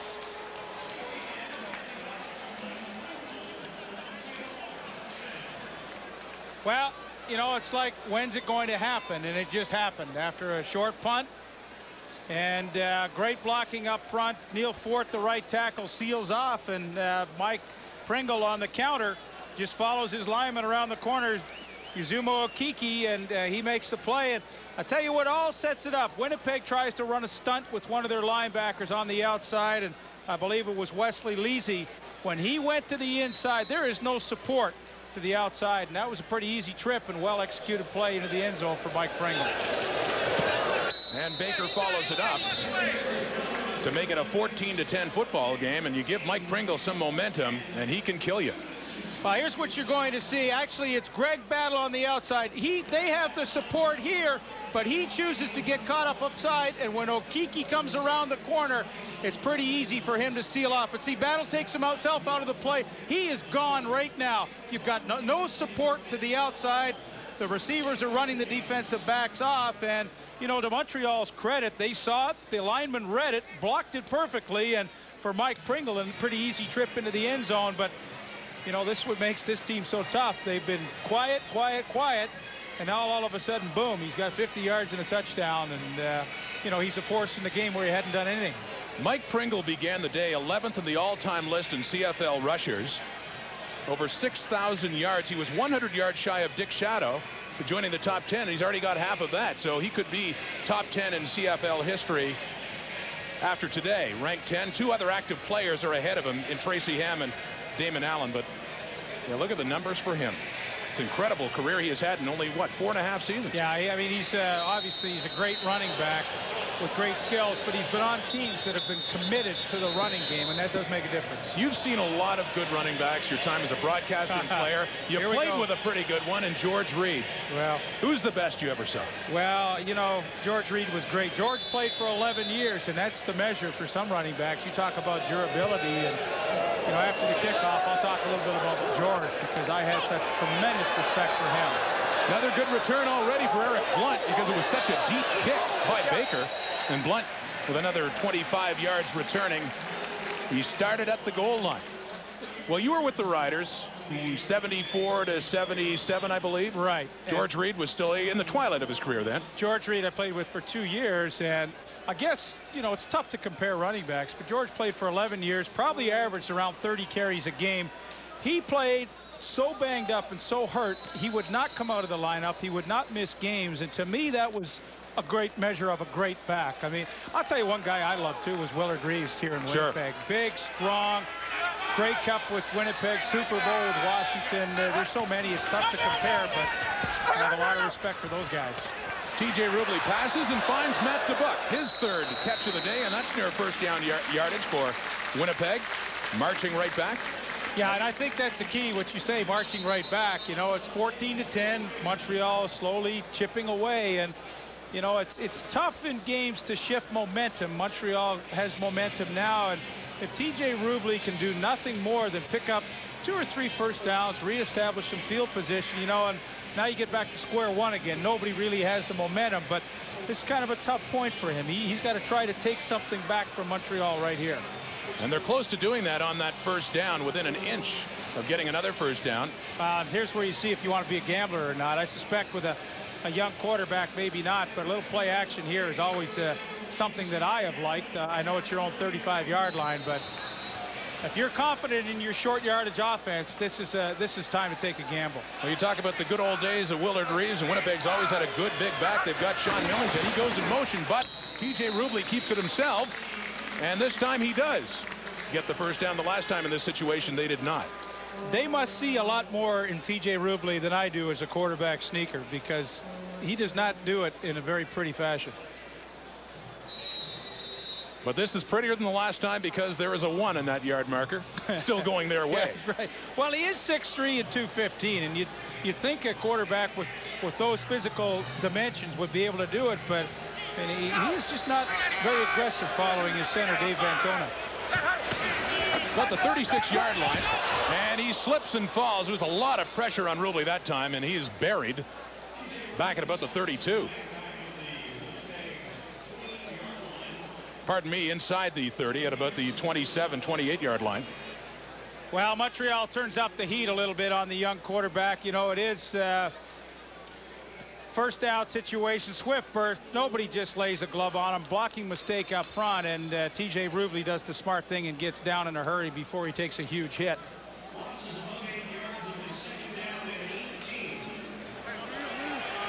So a big loss for Rubley and the Bombers. He's passed well so far this game, and he's looking deep here, but Ted Long got caught up by a defender, Irv Smith, and that falls far and away incomplete.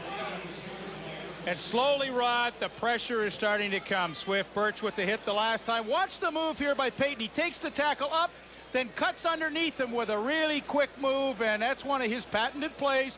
He goes up top, takes the guard, rather, Ron Robinson, beats him to the inside, and although he doesn't disrupt the pass, you know, T.J. Rubley can really feel him coming, and as Tracy Ham took some shots early, all of a sudden Rubley's starting to take a few hits. A quarterback's worst nightmare, number 57.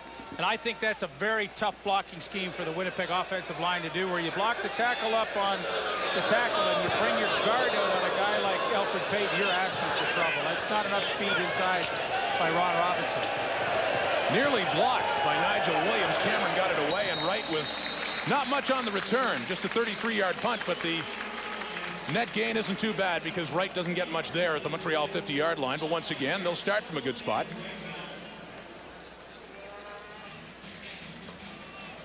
And the number's not too good for Tracy Ham, although they've closed this to a 4-point game. One of the adjustments that Winnipeg has made on offense, or on defense rather, this afternoon is they brought Brad Elgberg, former collegiate running back star with Queens, I believe, Queens Golden Gales. I think that was them.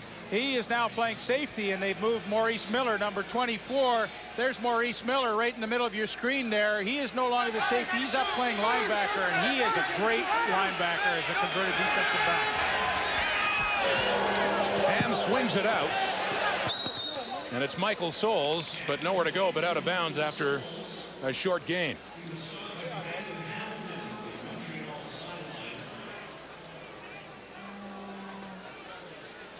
Montreal native, and is now playing at the stadium where he played his college football days at McGill and Molson Stadium, with the Alouettes moving back there. I think it's pretty interesting. I understand they're going to have 18,000 plus for their, and that's capacity for their opener, and that's pretty interesting. They outdrew the Expos on the same night in an exhibition game.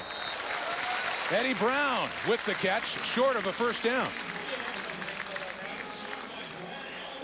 You know, a guy I'm impressed with is Brad Elberg. I mean, you know, here's a guy. Here he is right here. He's got to come up and take the third receiver. He's the middle safety. He's a running back. He's worked hard to convert himself to a defensive back, and here he comes up and makes the play on a fast, slick receiver, keeps him short of the first down. And boy, you have to be impressed with a guy like Brad Elberg. I mean, you know, he could have folded the tent and said, hey, I'm a running back, I'm not doing this. But to his credit, he had a great attitude, and look at, he's getting to play.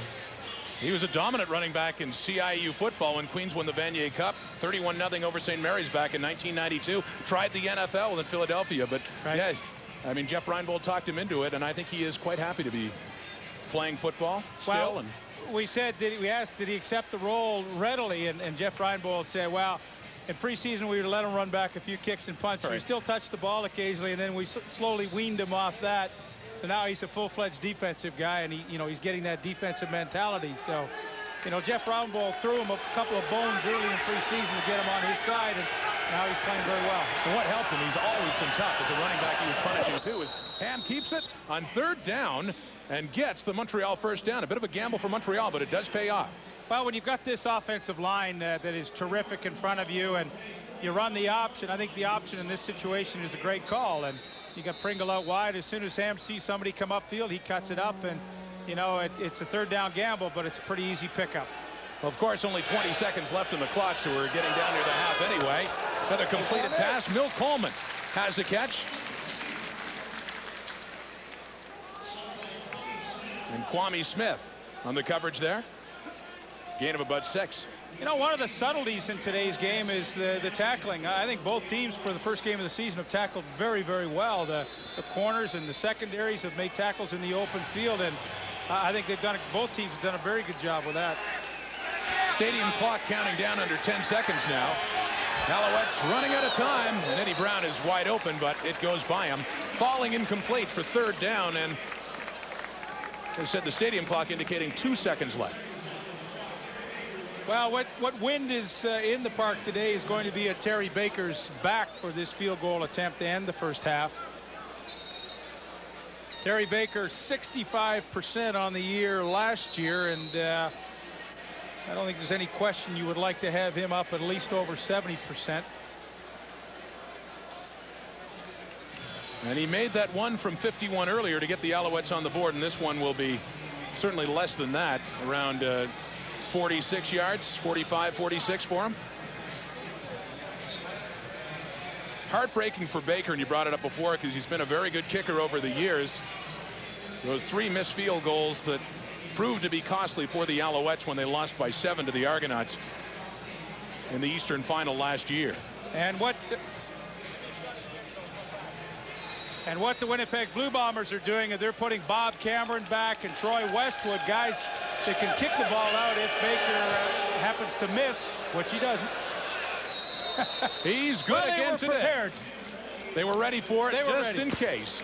And what began as a 14-point lead for Winnipeg has been cut down to 1 after Baker's second field goal.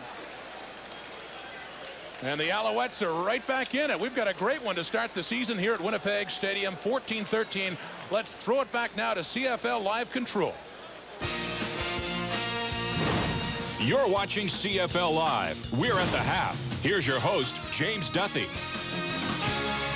All right, not a bad start to the CFL season. A good tight ball game out in Winnipeg. And you know, I guess so far the TJ in TJ Rubley doesn't just stand for Theron Joseph, it stands for terrific job. He has been very impressive so far in the Bombers' debut. His first start, 12 of 17, 139 yards, 1 TD, and more importantly than that, no mistakes, no interceptions. And Chris, we talked earlier about his experience in the World League, in the NFL. This guy has been impressive. Well, he's been impressive to me. He's kind of a classic stance quarterback, but the one thing it looks like he's already developed and adapted, is the fact that he has the ability to throw the out pattern in the Canadian Football League. There is a huge difference between the out pattern on the left hash when you throw to the right or throw to the left and the out pattern to the right. And if you watch him here, basically what he has the ability to do is not panic when pressure comes, throw with a nice velocity on a football. That's like a 40-yard pass, James, and not that many people can do that. And that's the transition part you want in your quarterback.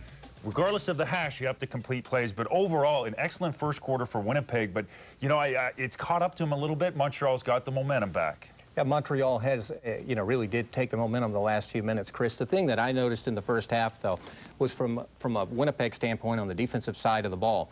Jeff Reinbold's team brought a lot of pressure, and his corners and his halfbacks were able to play man coverage. That's what he's been known for. In the past, he's given up a lot of big plays. They didn't do that in the first half. But tip your hat to Montreal, James. I mean, they came back, they maintained their composure, and as Leaf and Rod talked about, it's a long game. It is. It's a surprisingly slow start, though, for the Alouettes. And I guess when Tracy Ham isn't working off the top, only 6 for 15 early on, you go to the other guy. You go to Mike Pringle, and that's just what they did. Down 14-3, and here is his simple little handoff. He gets outside, great blocking, seals the inside, and there you go. Watch the acceleration on Pringle. Chris, this guy's fabulous. He really is, and the key about this thing is Michael Pringle wasn't even touched on the play. And whenever that happens, basically that's the fact that everybody is assignment perfect. And if you have the good assignment perfect on your blocks, if you get a big body on a big body, then it's up to the natural ability of the running back, and that's Mike Pringle, an experienced player. And you notice the acceleration had. You can just sense that he's in really good shape. I think with the running game, anytime you get a run for long yardage and a touchdown, that's like more gratifying to an offense because there's more people directly involved in the play. All right, thanks, guys. And, of course, this is just the start of CFL's opening day on TSN. We got another big game coming up tonight, Hamilton and Calgary. We'll come back. We'll talk to Ron Lancaster about the new coach of the Hamilton Tiger Cats. He'll be with Leif Pettersson right after this.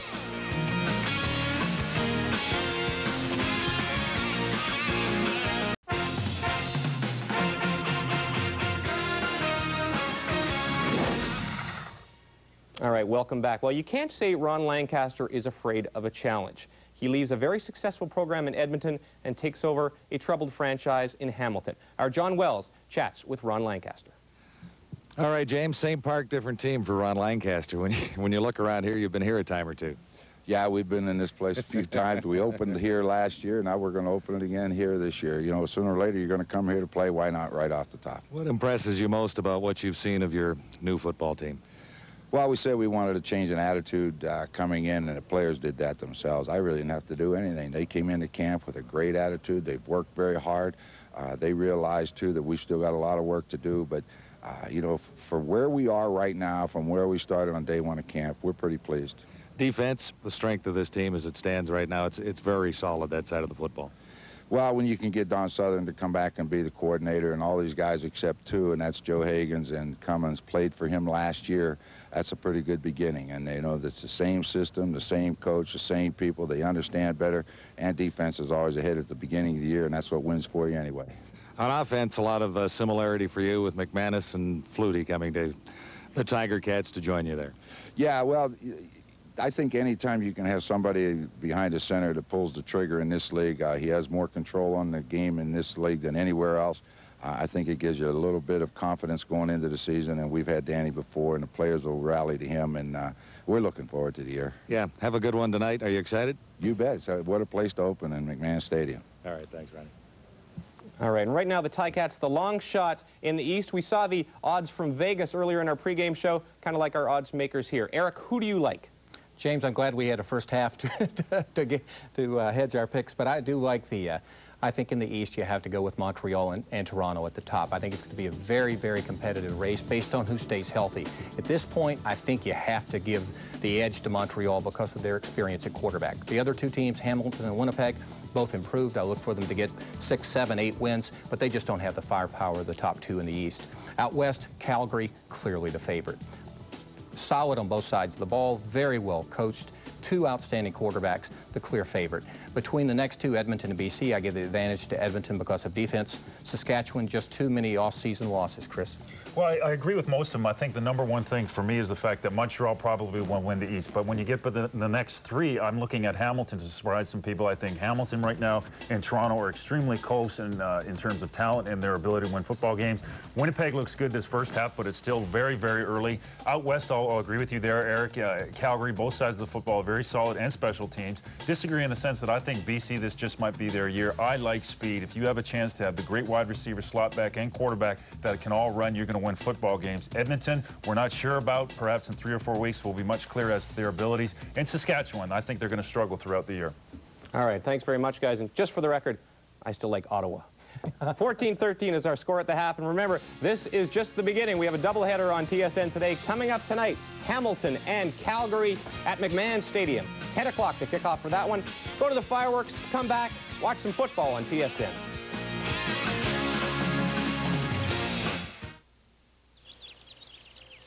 Hi, me again with my bits and bites. Sticking my hand in the bag and coming out with a different handful. Well, what do we got here?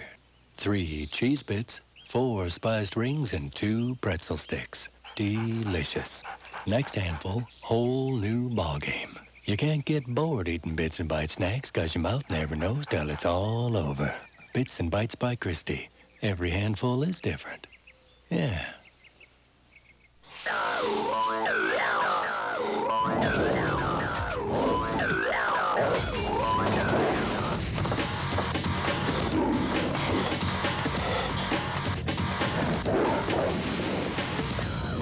When the heat starts to bite, do you have what it takes to bite back?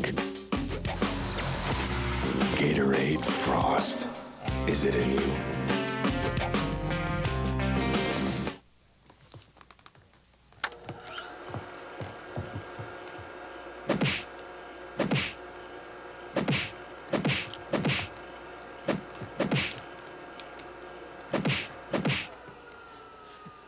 If you like action, Welcome to the Johnny Bauer exhibit. you'll love the Hockey Hall of Fame. It's fun, it's surprising, it's interactive, and now with the World of Hockey Zone, it's so much fun, you won't know what hit you. Centuries ago, the humble potato was praised for its nutrition and worshipped for its delicious taste. Discover the new golden standard that's making modern history. Introducing McCain Home Fries. All the deep fried flavor of your favorite fry. Crispy outside, moist potato flavor inside. Crispy McCain Home Fries. They could change history. Taste it and believe it.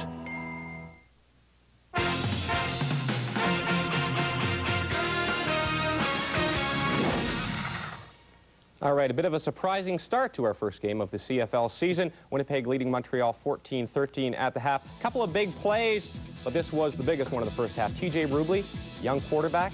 Well, this makes it look pretty easy right here. Larry Thompson gets behind Doug Kraft, and that's about as easy as they come, folks. That's a 50-yard touchdown, giving Winnipeg a 14-0 lead. As we said, the Owls have come back. It is now 14-13. And Jeff Reinbold had to be feeling pretty good about the way they started, getting that 14-0 lead, but it's a little bit closer now. Here's what Reinbold had to say as he walked off after the first half. Yeah, we let some momentum get out of us at the end of the half. We made them kick off because a lot of their defensive players are on the kickoff team trying to get another 50-yard sprint out of their legs, and then we go get a dumb holding call by a rookie. Then we punt the ball and don't punt it well, and it's a short field, and one play it's in the end zone. That's what these guys can do to you. For us to hang on and win the football game, we got to take advantage of the opportunities they're giving us offensively, and we can't give up any more big plays. All right, quickly, guys, what do these teams have to do in the second half? Well, I think Winnipeg right now, they have to have some sort of confidence that they had such a first quarter. Actually reproduce the first quarter into the third quarter in your terms of your execution there. Quickly, Montreal, in order to win, has to run the football more effectively, James. All right, pretty good half of football here. 14-13, Winnipeg leading Montreal. We'll be back for the second half in just a minute.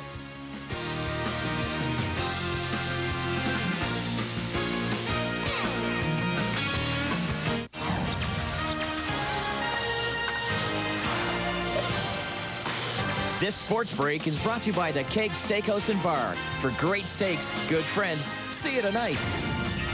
Hi, everybody. Welcome back to the newsroom. Get you back to football in a minute. Some disturbing NBA-related news to pass your way. Charles Oakley of the Toronto Raptors has been ordered to appear in court in Atlanta, Georgia. Oakley was not arrested, but was issued a copy of charges to appear in court on charges of simple assault and battery after allegedly striking a woman at a Northwest Atlanta restaurant they call the Waffle House early Tuesday morning. Court date is unknown at this time. Big day on the network tonight as the Montreal Expos visit Fenway to tangle with the Boston Red Sox. Dustin Hermanson faces Brett Saberhagen. It all gets underway 7 Eastern, 4 p.m. Pacific. Game just underway, or actually late in the stages at Skydome this afternoon. The Mets are trailing the Blue Jays 12-8. They are now in the 8th inning of play. The World Cup takes 2 days off until the quarterfinals on Friday. Sports is coming your way at 6:30 Eastern. Back to football after this.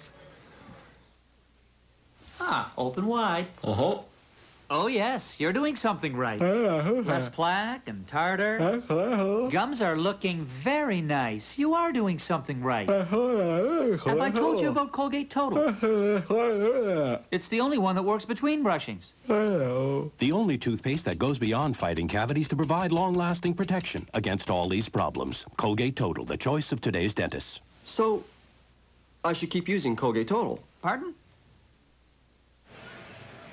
Rod Smith, Lee Pedersen back in Winnipeg, where the halftime stats are brought to you by Adidas, the official sponsor of the Canadian Football League. And Lee, stats for the most part very close in net yards. One interesting note for the Bombers.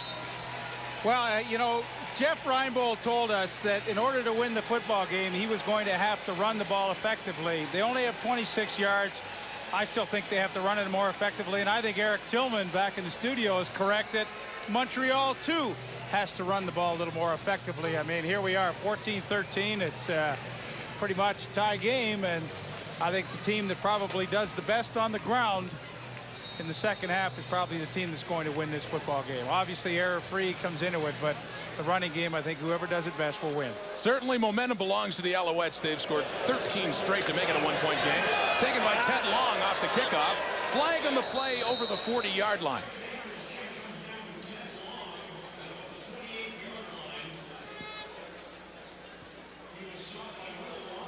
So the flags come out again, and some early indications that they'll be marching the Bombers back a little further. Illegal block. Winnipeg number 51. First down. Grant Carter, the ex-Alouette, called on that penalty. Yeah. And they'll go back and start. Rubley will from the 25. Well, so far, the veteran has got to give way to the rookie in this game. Rubley's played well. He really has. You know, talking to some people in the press box here at halftime, I think everybody was pleasantly surprised at how comfortable he looked in the pocket. And he's handed off to Sean Millington again, who picks up a few yards up to about the 27-yard line. Yeah, I was pretty impressed with T.J. Rubley in the first half, and now Joe Paopao is giving him a little help. They send in Spencer McLennan, number 18, take Pat McNerney, the running back, out, send in a play from the bench, and try to take a little pressure off the young quarterback. There's Joe Paopao, and you know, historically in the offenses that he has run, they have been running teams as well, and I know he'd like to be able to do that with this club. Reinbold was an assistant to Paopao in BC. They reverse roles here. It's picked off by Tracy Gravlett. Could be gone. They catch up with him and knock him down near the 10-yard line. And it's the first critical mistake of the game for T.J. Rubley. Well, the way the ball was delivered, it almost looked like his arm was hit or tipped or something. And I'm just wondering if Doug Peterson didn't get an arm up. Peterson, number 94, right in the center of your screen. I think he tips it just a little bit, and Tracy Gravley is able to get the interception. But here it is right there. The hand is up. No question. Doug Peterson gets the tip. All the velocity is lost, and Tracy Gravley comes up with the key interception on this opening drive of the second half. What a play it is. Certainly a huge turnover for the Alouettes to give them deep field possession inside the 15-yard line. Flags down right with the snap of the ball. The pass is completed and down near the end zone. It was Matt Cody on the reception, but the officials discuss past the line of scrimmage. Offside. Winnipeg number 24. Declined. First down. So the Alouettes are knocking on the door to take their first lead in this ball game.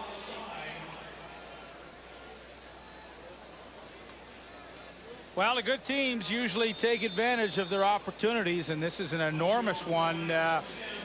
After a 14-0 lead by Winnipeg, Montreal has been just chipping away and now has a terrific opportunity to take their first lead of the afternoon. Ham settles in and hands off to Pringle. And Mike Pringle has his second touchdown of the game.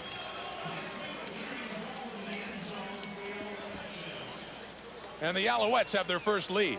Yeah, not too many times from the 1-yard line are you going to stop Mike Pringle with this big offensive line. And the key, as always, is the lead block from Michael Souls. You're going to see Souls come and kick out on David Maeva, and that's the key for Pringle to cut back inside. There's the kick-out block right there. Pringle, usually on the goal line, you have to run over one person to get in. He does that. Pretty easy trip. See how low he gets under his shoulder pads. I mean, he is a tough guy, almost impossible to stop dead in his tracks. When you look at his numbers, 5'8" and 186 pounds, it's amazing that someone of that size can generate that much power against big linebackers, but he certainly can. Well, the key is, you know, the key is right here. Here's Michael Souls. Whichever way he makes his block, that means Pringle's going to either cut inside or go outside. In this case, Pringle goes inside. He knows there's not enough blockers up front to get everybody, and he runs over Colin Scribner with the shoulder down and, you know, gets into the end zone. But his key is the lead block from Souls, and boy, 9 times out of 10, Souls gives him a solid effort. And the tip by Doug Peterson, but the first mistake by T.J. Rubley proves to be costly for Winnipeg. Well, I mean, I don't call it Rubley's mistake. The ball was tipped. I mean, what are you going to do as a quarterback? Certainly on your, it's reflected on your statistics for the afternoon, but a tipped ball, I mean, that's just one of those unfortunate things, and we'll see how he regroups on this next drive. All the games last year between these two teams were close, even though the Alouettes clearly had a better club, finishing 13-5 as opposed to 4-14 for Winnipeg. But the differential in the 4 games were 7 points, 5 points, 3 and 1 point. That's how close Winnipeg played. Well, some teams you always just seem to play well against, and for Winnipeg, although they're not the quality, don't have the quality that Montreal does, they just play them tough. Ted Long on the kickoff from Terry Baker and gets it up near the 35-yard line where the Bombers will start again. This is a challenge now for Rubley, as it's going to be for probably the entire second half on every possession. I mean, the worst thing you want to do is to give the ball back quickly to Tracy Ham and his offense. They're come back with 20 straight points now, and you know, if Winnipeg's going to win this game at some point, they've got to step up, and I think right now is a pretty good time. Trailing in the ball game for the first time, it will be interesting to see how the Bombers do respond. A man down, being tended to by the Bombers medical staff right now. And that's not good to have Ted Long down because Jeff Reinbold's team is very thin at receiver. He says he's happy with his receiving core, but I really can't believe you'd be happy with Ted Long and Matt DeBuck as your starting wide receiver and slot back to one side. I could see Larry Thompson and Chris Armstrong on the other side, but this team is thin at receiver, and they can't afford to lose anybody, let alone Ted Long right here. And the man you alluded to before, another ex-Alouette, Spencer McLennan, number 18, is heading towards the huddle now and obviously filling in for Ted Long. He is the only extra receiver that the Bombers have. Yeah, they are thin here. Jeff knew it, but he's going to have to live with it. He just did not have anybody better in training camp, so this is with the hand they dealt themselves. So the Bombers hope Ted Long isn't hurt too badly. He's still on the field. We'll take a break and be right back after this. Play Safeway's $1 Million Touchdown to Win for your chance to win $1 million. If your name appears, it means you have won Dirt Devil MVP Swivel Glide Vacuum with patented rear swivel casters and the Ultra Hand Vac with onboard tools. Dirt Devil, powerful vacuums that are incredibly easy to use. Or a Zenith 27-inch digital-ready stereo television with 530 lines of resolution, universal night vision glow-in-the-dark remote, and SEQ front surround sound. Zenith Entertainment, just like they like it. Enter your ballot at your local Safeway Food and Drug today. When I was a kid, lobster was a treat. As a grown-up, it still is. That's why I love the Kegs Lobster Summer. For a limited time, the Keg Steakhouse is featuring lobster in so many delicious ways. Everything from a lobster and sirloin dinner to Creole lobster penne. And for real fans, they're even offering a fresh whole Atlantic lobster dinner. Now, much like summer and my youth, things this good just don't last. So hurry in by July 26th.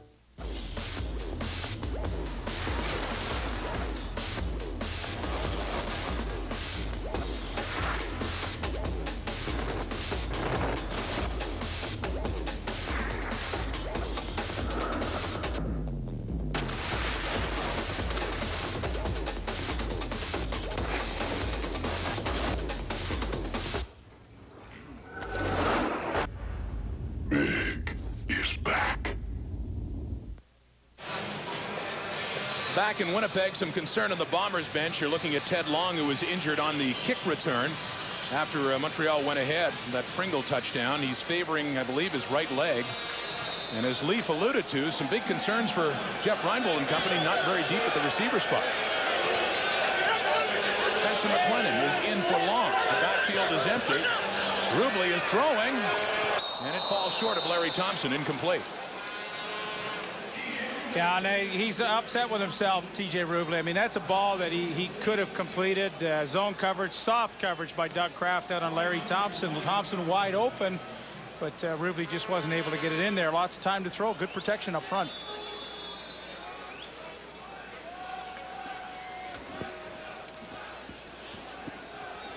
For the most part, that Bomber line has been doing a pretty good job giving Rubley some time to throw the football. Well, I agree with you.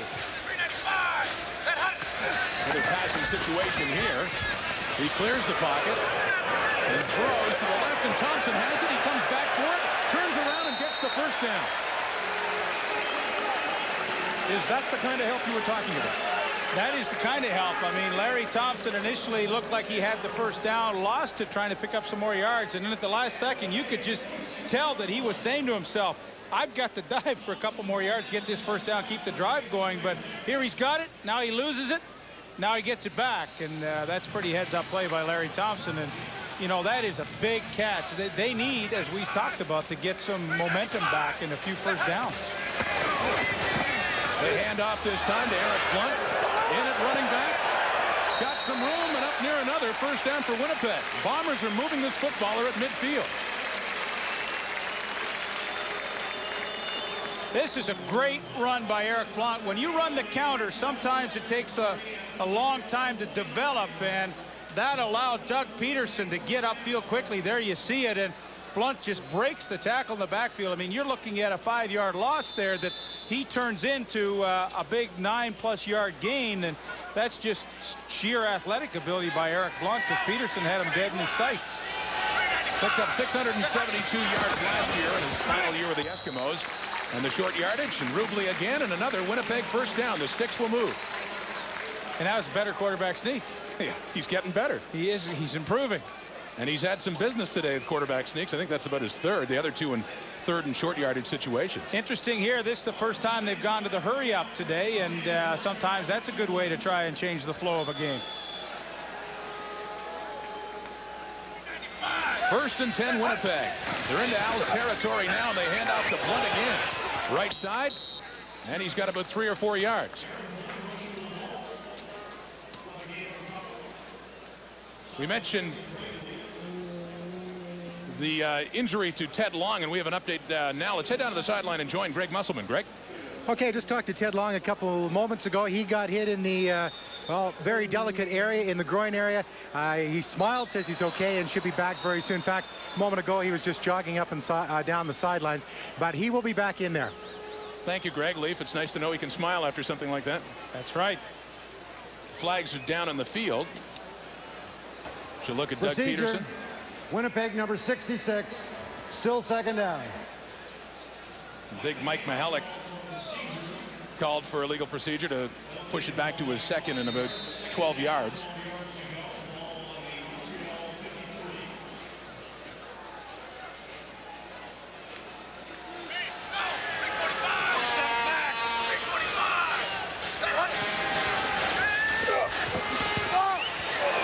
Rubley airs bit too far. He had a man in Chris Armstrong, but just out of his reach, standing down inside the 25.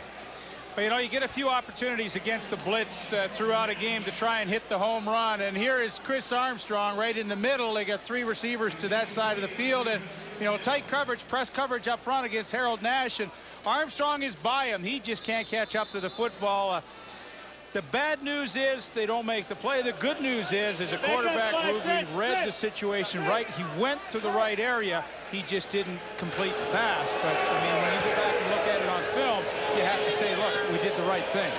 Good punt by Cameron after picking it up off the turf from the snap, and nowhere to go for Chris Wright on the return. It's the Alouette football, and the Alouette lead by 6. Back after this. You're never too young or too old to enjoy the fresh squeezed taste of McCain Premium Frozen Concentrated Orange Juice. McCain uses the concentrated juice of 14 premium oranges in every can, 100% pure juice.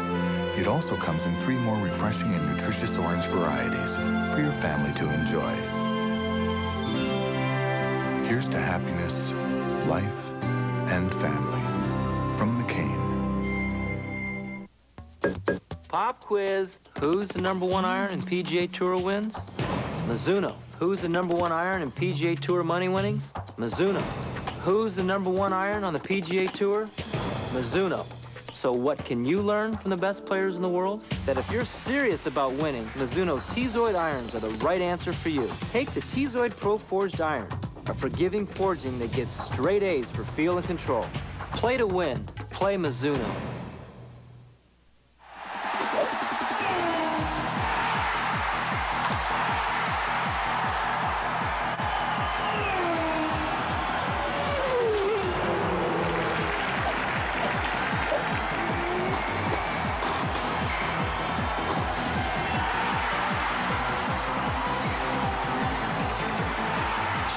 The lineup. It's called Big Time Sports all summer long on TSN.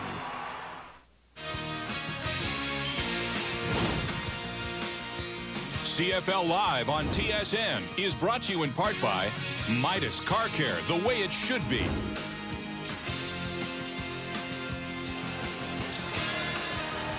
The Alouettes have the football, but they are deep in their own zone after an illegal block by Hensey Charles of Montreal pushes them back even further, starting just inside their 9-yard line. They're up by 6. And hands off to Mike Pringle, who is going nowhere, and more flags on the field. He's buried for a loss down to the 5-yard line.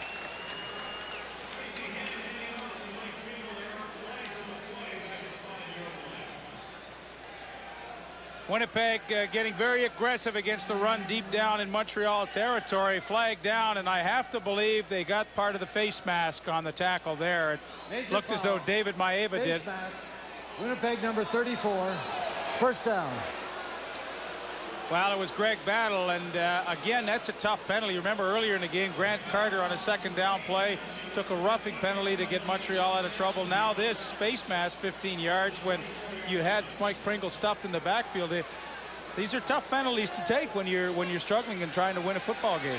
And that is a big break for the Alouettes. They come out about the 23-yard line, close to the 24, and a first down. A big difference from what they were just in.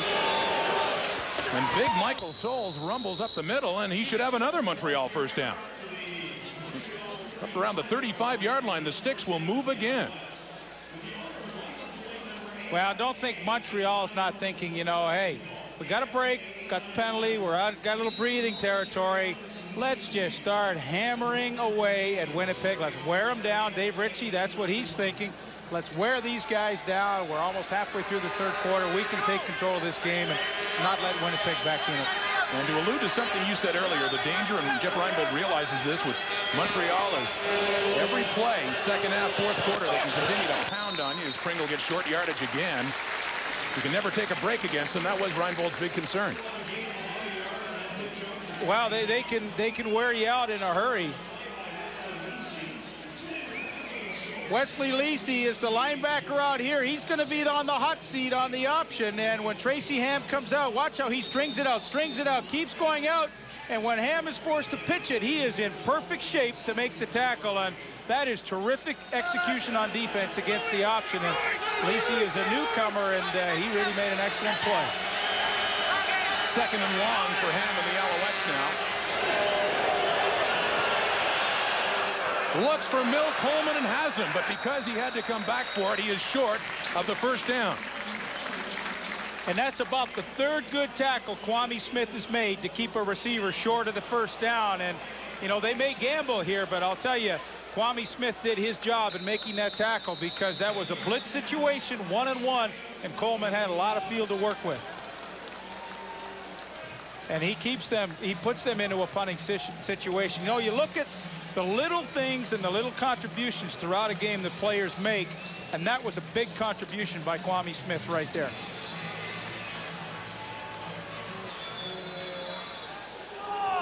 So Baker will punt again inside his 30-yard line. Bomber defense gets the job done.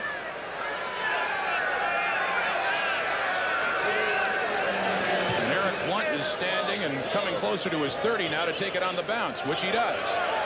Blunt, nowhere to go, wrapped up at the 28. And that's where the Bombers will begin again, down by 6. And Provo with the tackle. After the 39-yard punt, Dwayne Provo.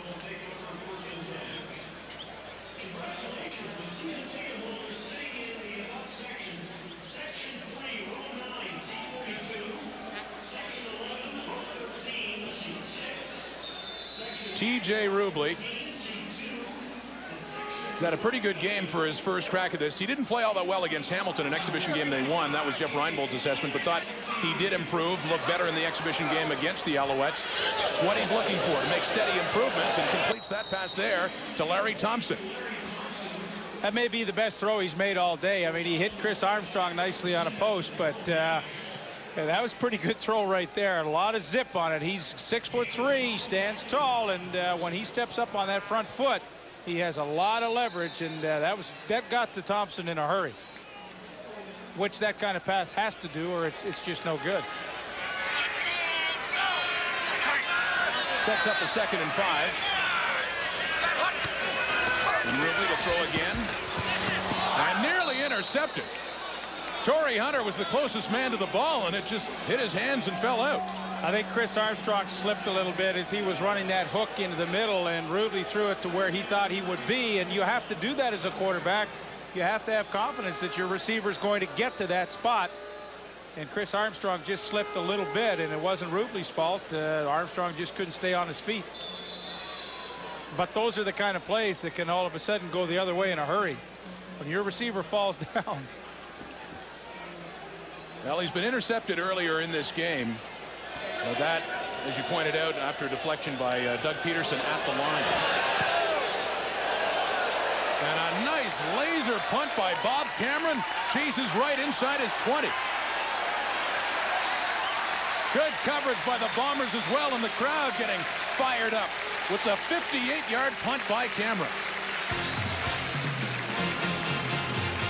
20-14, Alouettes. Play Safeway's $1 million touchdown to win. If your name appears, you won a fabulous trip for 2 to Puerto Vallarta, Mexico. You'll stay at the Villas Vallarta Hotel and fly Air Transat, all courtesy of World of Vacations, Canada's #1 tour operator to the sun. $1 million touchdown to win at Safeway Food and Drug. I've known Paul since he's about this tall. Gord was quite a bit taller. I've known Gord and Paul since my '74 Pinto. Paul and Gord are a couple of real classy guys. Bingo. Bingo has been called. We used to play sports together. I've seen him naked. I'm Gord. He's Paul. Why do you do all the talking? I've taken this car to Midas for everything. Car repairs should be no stress. If I want stress, I come to Bingo. Cars run in our family. Midas Car Care, the way it should be. Play Safeway's $1 million touchdown to win for your chance to win $1 million. Participating products include Old South orange juice, Kraft macaroni and cheese, Lay's potato chips. Now there's a million more reasons to shop at Safeway, today's better way. Happy Canada Day. What better way to celebrate Canada Day with Canadian football in the opening game of the '98 season? And there's Dancing Gabe. He came up to the box. He's your new best friend now, isn't he? Sure is. Oh, he wanted to shake hands with you, too. I was too far away. Dancing Gabe, a fixture here. Mike Pringle, a fixture in that Montreal offense. Although things have slowed down a bit, he does have his 51 yards and a couple of TDs. Butleaf, they've done a pretty good job on him. Yeah, they have for the most part, but it's like anything with Pringle. You know, one mistake and he's gone, and he had the long touchdown run in the first half on the counter. Winnipeg gambled, but the one thing you always can count on with Pringle, and we talked about it earlier, he does not tire as the game goes along. He gets stronger, so when they get into the fourth quarter, you know, that he always figures that's his quarter. Certainly has been in many games of the past. And here's Tracy Ham to throw it. Mill Coleman again. And trying for that first down marker, and he comes up shy. In fact, he's marked out of bounds at the 31.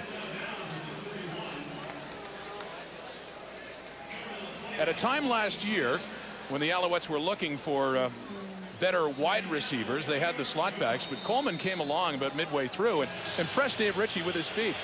Well, they had and still have Nigel Williams, young Canadian, I believe in his third year, who's got great physical tools. You know, they always hope that the mental aspect of the game will catch up too, but essentially they weren't happy with him. They got Coleman, now they got Eddie Brown, and they do have Williams as a backup if they need him. We had movement at the line, and I thought a whistle actually blew before that play got in motion, but Pringle carries the football. Flag on the play.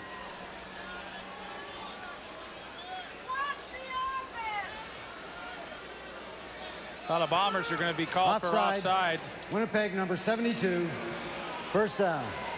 You know, sorry, Rod. I mean, this is starting to get tough. You give easy first downs, and that's a tough pill to swallow against a good team like Montreal. Sure is. Gives them a first down, the 36-yard line. And going to work again. Some pressure on him. Still standing in the pocket. Joe Fleming almost had him, and Ham gets it away close enough to a receiver. He was already called for grounding earlier in the game. That was close enough to Mill Coleman. Incomplete. You know, one of the areas that Jeff Reinbold was concerned about was his secondary. Not that they weren't all good individual players, but they just hadn't played together at all. I mean, they were veterans other than Kwame Smith, but this group has done a great job this afternoon. Look at Tracy Ham. Not only does he have time to throw, but he just can't find anybody, and then in desperation throws it really away to avoid the sack. But this secondary hasn't made any notable mistakes at all this afternoon, and that's usually what happens early in a season with a new group. So 2nd and 10 for Winnipeg. Heading down to the 4-minute mark of the third quarter. Deep for Coleman. No good. I jinxed them because they made a mistake. He had him wide open there, didn't he? He split the middle safety, Brad Elberg, and I believe it was Kwame Smith on the outside. There you see he has split the coverage and could have had a home run.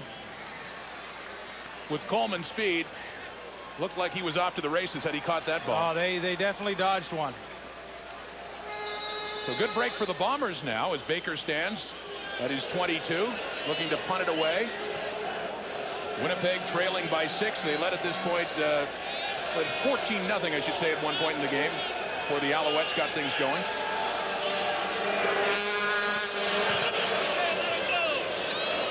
Go back to set up the return, but it is over the head of Eric Blunt, and he takes it at his 20. Ran out of bounds at about the 25-yard line. A punt of 55 yards. We're seeing some great punting today from Terry Baker and Bob Cameron. Well, Terry Baker, I mean, he had a great year last year. He ended up the season just slightly under 45 yards a punt. So, I mean, that is his strong suit, punting. And Bob Cameron, I'm telling you, he never ceases to amaze me. Baker went to Mount Allison, played CIU football, of course, with the Saskatchewan Roughriders as a punter. Won a Grey Cup in 1989. Dave Ridgway, of course, back then was their kicker. In fact, kicked the winning field goal. But Baker does have the ring. He had some difficult years with the Ottawa Roughriders when that team was struggling before ceasing to be. And now with the Alouettes. TJ Rubley wanted Chris Armstrong. The coverage by Irv Smith. And some complaints from the Bomber fans thinking it should have been interference. I think Irv Smith's timing was excellent. You know, you're going to have a look at it, but I mean, Rubley, boy, does he put some velocity on this ball. But watch Irv Smith come from the top of your screen. The ball is coming. And whoa, I don't know. Maybe I'll stand corrected on that. Maybe the fans. Looks a little early. Sometimes the officials will rule, was the ball catchable? And yeah, I think the ball might have been catchable. Hey, I'll take it back. I think that was interference. What surprises me is how little Armstrong argued. There's more of the fans in an uprising there. You didn't see too many Bombers complaining about it. Rough recorder for Rubley and under pressure and chased out of the pocket. Fires and a complete. No, they're waving it off, saying it's no good. Spencer McLennan. You know, for a guy that they said did not have a lot of mobility, TJ Rubley has shown us that he can avoid the rush as he gets outside here. The blitz is coming, and he is able to avoid it, get away from Stephon Reed, the linebacker coming. And, you know, from our vantage point, we just couldn't tell whether McLennan trapped it or not, but obviously he did. So third down for Winnipeg. Cameron back deep again to kick it away, but has enjoyed a very good day. He's had a couple of kicks in excess of 50 yards.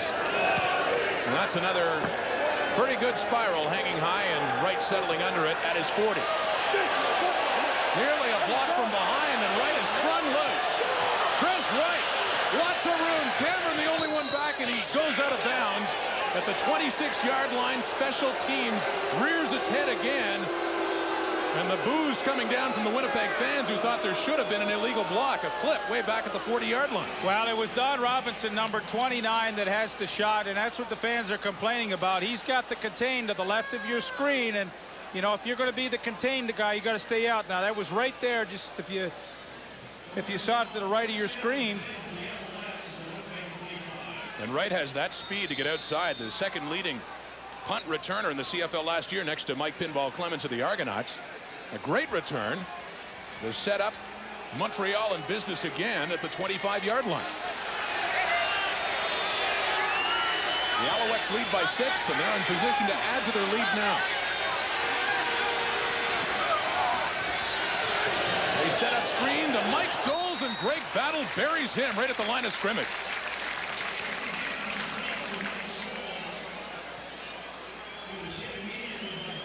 Well, Battle read that perfectly, and, you know, he's only seen these about 1,000 times in his career. And, you know, his soul sneaks out, Battle reads it, still has the acceleration to get out there, and the ball took a long time to get there, didn't it? Sure did. That's got to be painful for the guy on the receiving end. That happened to you much? It is not a lot of fun, and yes, it did. Thanks for bringing that up.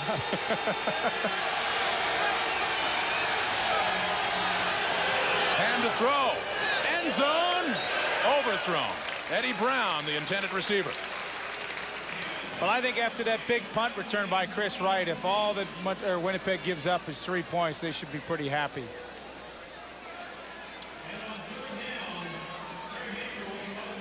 Terry Baker's had a couple of long field goals in this game, including one from 51, another one from about 45 yards away. A little frustration, I think, I sense with Tracy Ham. He hasn't had one of his patented, certainly not a great passing day for him. Well, it's like they've never really established anything. It's like they haven't really established their passing game. They haven't really established the running game. They're kind of just caught in between right now of what they want to do, and they're just not doing anything really well. Baker is 3 for 3. That one about 32 yards away, and it increases the Alouette lead to 23-14. They were down by 14, but 23 unanswered points, and they have the 9-point lead now. And they've done it in a not a very flashy fashion, have they? I mean, it just seems like, you know, they've plotted away and almost in very unworkmanlike fashion, but all of a sudden 23 points later, Jeff Reinbold's team is in a hole, and I mean, this is not a great come from behind offense right now. No, and you pointed it out, and something Reinbold must be a little frustrated with. Those penalties that kept Montreal draws alive, they have been very costly. Well, it costs you plays during a game. I mean, you're only going to get so many, but, you know, they've had at least 3 times that they've given Montreal first down. That's 6 plays right away, automatic, and add on a few first downs. That's at least 6 plays that his offense could have had the ball for and didn't.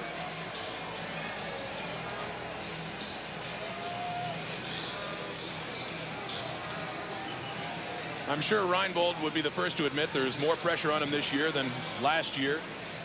Well, he inherited a team last year and had to try and rebuild it. But all the changes that, you know, we've documented, 15 out of 24 starters are new, but they're his decisions now. So he's going to have to justify what he has done. Eric Blunt again at his 20 on the kickoff. Good yardage right up the middle over the 40-yard line to about the 43. And this is one of the big decisions for Jeff Reinbold, was bringing in a quarterback to replace Chris Vargas and Kevin McDougall. Vargas still here as a backup, but this is the man. TJ Rubley signed him to a 3-year contract. Tough third quarter. I think what they have to do right now is to reevaluate what did we do well in the first half. And on first down, they threw swing passes to Eric Blunt that were very effective. They went to the short passing game outside of Larry Thompson. I think they've got to look back and reflect on what did we do well and maybe try to get back to that now. 1, 2, 3, 4, 5, 6, 7.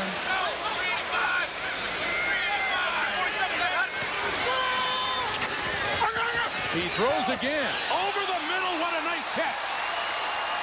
Spencer McLennan to the Montreal 45.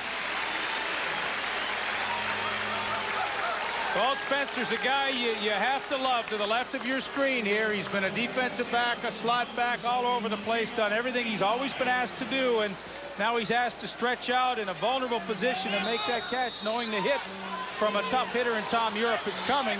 He makes the catch, and, you know, you look at little plays, that's a big one. And here's another one. Sean Millington did this a time or two in BC. Straight up the gut, and about a 10-yard gain, close to, if not another Bomber first down. And you see what that catch did for this Winnipeg team. You feel the crowd now is back into the game, and now the offensive line comes off. Millington's running harder. They create a good hole for him and almost get a first down, but that one catch, that one little play, has now brought new life back into the Bombers when they were pretty flat. They do look a little more fired up now, as it's second and very short. Call it inches. Rubley's kept in this situation before, and he does again. And I'd be curious to know what Lee Pedersen's marks are on that keeper. Again, I'm not overly impressed. But he does get the first down right at quarter time, as the Alouettes have increased their lead here in the second half on the strength of another field goal. But Winnipeg is on the move to start the fourth quarter. They've got momentum, and they're down by 9. They need some points. Let's head back to CFL Live Control and James Duffy. You're watching CFL Live, and we're at the quarter. Here's your host, James Duffy. All right, welcome back to CFL Control. We've been focusing on TJ Rubley throughout this ball game. He looked very sharp in the first half, but the Als did get to him a little bit, especially at the start of that third quarter. Here are his stats. As you see, 9 for 17 in the first half, only 3 for 9 in the third quarter, and the most important stat, that one interception. Although it wasn't necessarily his fault. Looks like his arm may have been hit here as he was about to release it, but nevertheless, there's the pick. Tracy Gravely is off to the races, and just 2 plays later, Mike Pringle would go in, and that gives the Als the lead. Now, that last drive, he's looking okay again. He doesn't seem phased at all. Right. Well, the 2 things I like about him, about TJ Rubley, on a physical standpoint, number 1 is how well he throws the football. I mean, he's a classic quarterback in stance, the trajectory and the velocity on the football. He's going to complete some passes, and I really think that they have found a quarterback in TJ Rubley for the entire season. But this is a critical time, because this is where the good quarterbacks take over the game. A Danny McManus, for instance, will take this game over and complete the passes, just like what Rubley did to Spencer McClanahan. That was a classic quarterback to a slot back seam pattern. That's what he's got to do. This is important quarterback for him, or important quarter for him, to take it to another level, make it happen when he has to, Eric. Well, Chris, we're talking about Winnipeg, and certainly TJ Rubley is the story today, but the significant thing in the first half, I mean, in the second half, is the fact that Montreal, while it wasn't pretty, they took over the ball game, and they have a 9-point lead at this point. I think they went back and simplified their offense, went back to just establishing the run, and they have to feel good at this point, James. All right, Montreal has outscored the Bombers 23-0 in the last quarter and a half here, and they've taken the lead 23-14 is the score. Let's head back now for the fourth quarter. Here is Rod Smith and Leif Pedersen in Winnipeg. thank you, gentlemen. It's Winnipeg fans that get the first live look at the CFL, but CFL Live continues all week. In fact, Leaf and I hop on a plane, head out to BC Place to watch David Archer's first game back after being up in the booth with you and see, he mastered broadcasting, so he said, well, heck, I've done that now. Might as well go back and play quarterback again. When's your comeback? Never. Talk about that in a second as we look at Eric Blunt taking the swing pass. And the Bombers, who have been on the move in this last drive, picking up more yardage there, getting close to another first down. Yeah, it's a good-looking drive, and back, you know, Eric Tillman talked about back to basics for the Alouettes. Well, this is back to basics again, too. They had success, I suggested, in the first half with the swing pass on first down. Again, a great call on first down. Give it to a guy who catches the ball well and runs even better. I mean, that's the kind of guy you want to get the ball in his hands in a hurry. Another second and short yardage. This time he hands off. It's Blunt again. First down and a little bit more down close to the Alouette 20-yard line. The Bombers are indeed on the move. Down by 9. And with the fourth quarter beginning, pretty vital that they pick up something, at least a field goal here to keep it close. Well, I think, you know, for a young team, when they get, you know, you only get so many chances against a good defense like Montreal. And now that you're, you know, getting close to inside the 20-yard line, you've got to be thinking touchdown. See Ted Long back in this fourth quarter after being injured earlier. Flanking out wide right, and a quick pass inside goes to Matt DeBuck. Takes it down about the 16-yard line. Another completion for Rubley. Yeah, that's a good call, too. Spread the defense out. You're going to have some natural seams that are created by your formation, and then all Matt DeBuck has to do is to get inside position, which he did. Easy ball to complete. I mean, they get only about 4.5 yards, but nevertheless, another positive play in this drive.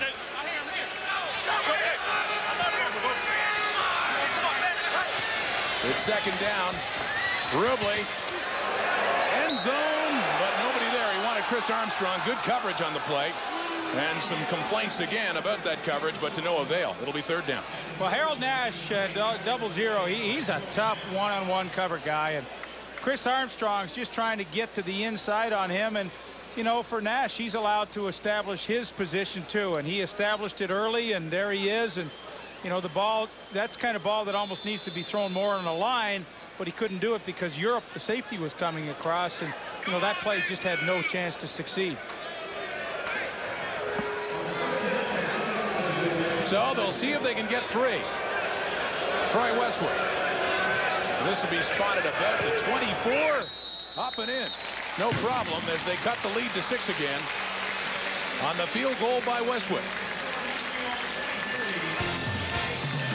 The Bombers at 3, 23-17 now in the fourth quarter. Play Safeway's $1 Million Touchdown to Win for your chance to win $1 million. If your name appears, it means you have won VTEX 900 megahertz digital cordless telephone with visual name and number call waiting caller ID, featuring 50 caller ID memory, 20 number speed dial storage, and backlit keypad. Or a Samsung Hi8 Hi-Fi stereo camcorder with color viewfinder, 12 times optical power zoom, built-in lens cover, and remote control. Simply treasured for now and for always. Simply Samsung. Enter your ballot at your local Safeway Food and Drug today. Yet another torture test. We drained the oil from this car and added just this much Castrol Syntec. We then ran it over 160 kilometers per hour and waited and waited and waited. You see, Syntec has a unique molecular structure that bonds to engine parts, protecting them under the most torturous conditions. And if a little Syntec protects this well, imagine what a full oil change can do. Castrol Syntec Full Synthetic protects in ways other oils can't. For 50 years, Honda has led the way from the Isle of Man to Daytona. Right now, you can experience what it's all about.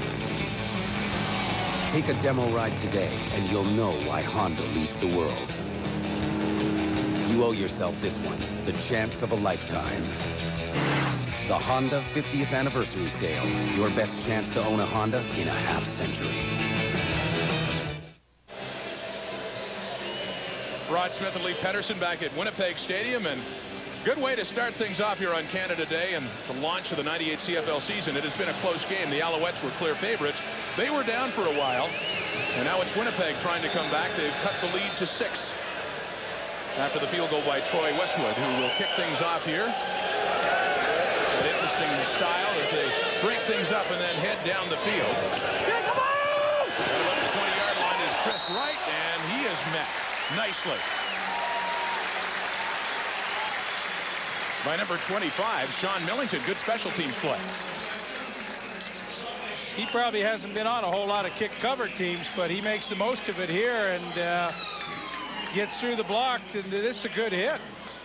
I like that. You know, you get to be the hammer instead of the nail. You know, on offense, we used to say, well, we're always the nails getting hammered, but for Millington, that's probably fun playing on this team.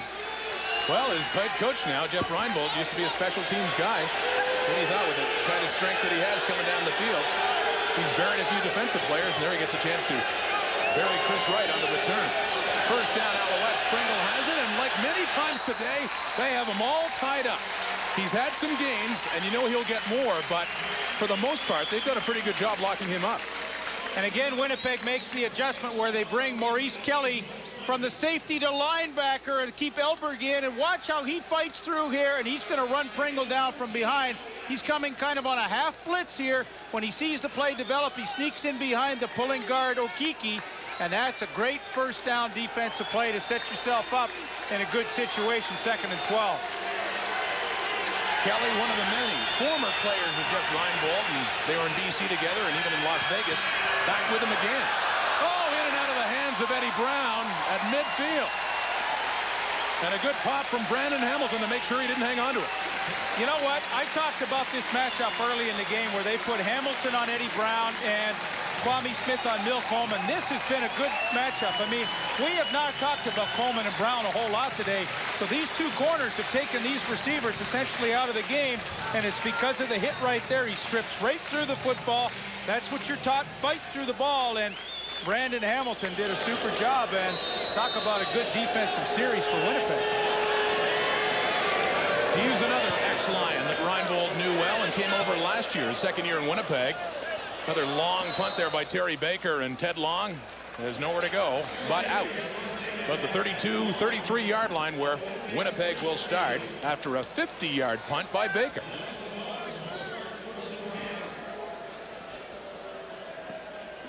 There are a lot of ex-Lions and Las Vegas Posse players with Reinbold now. I mean, you could run down the list now, that even the guys he got with Maurice Kelly and Joe Kelly. Sorry, Joe Fleming, but I guess not. A coach gets used to certain guys that become free agents. Jeff Reinbold knows them, knows what their strengths are. Yeah, and I don't think there's any question. I mean, Jeff has a lot of players around the league have some strong allegiances to Jeff Reinbold. I mean, he's a good guy to play for. So when the opportunity presents itself, I'm sure there's a lot of guys that love to come and play for him. Throw that to the side to Chris Armstrong. He has it, and a first down and more. Tiptoeing up the sideline. The sticks moving again for Winnipeg. And when you run a screen like this to your slot back Armstrong, the key is to get the block at the point of attack. And to his credit, Larry Thompson got the key blocked, and that sprung Armstrong loose for the first down. Handoff this time to Millington. Stuffed up fairly well for a gain of about 2 yards. And Stephon Reed, the linebacker for the Alouettes, has him all locked up. And Stephon Reed has really been willing to stick his nose up into the middle. He kind of switches with Larry McSeed on who plays in the middle on certain defensive alignments, but he has really been able to stick his face in there on a couple of occasions this afternoon. From Merritt, BC, in his 4th year in the CFL. Rubley throwing again. Nash has the coverage. And Armstrong, it appeared to be him or Larry Thompson, the intended receiver. Fans don't like it again, but it seemed to be a bit of a mix-up there. I think there was a mix-up with Chris Armstrong. I think Rubley was hoping that he would kind of take his pattern off to the corner, and he has to throw it. There's Armstrong right here, and you know, where the ball is coming out here, so he's expecting the receiver to get out there, but Armstrong really does. Armstrong has not looked comfortable the entire day. He's made some catches, but he just hasn't looked in sync with this offense and where he's supposed to be and where the quarterback thinks he's supposed to be. So Winnipeg and Bob Cameron punting again. Coming down to about 10 minutes left in the fourth quarter. They're down by 6. Another nice punt. Chasing right back to his 15. Stays on his feet. Good balance. Up to about the 25-yard line. A 47-yard punt. Another good one for Cameron. Alouettes have the football and a 6-point lead.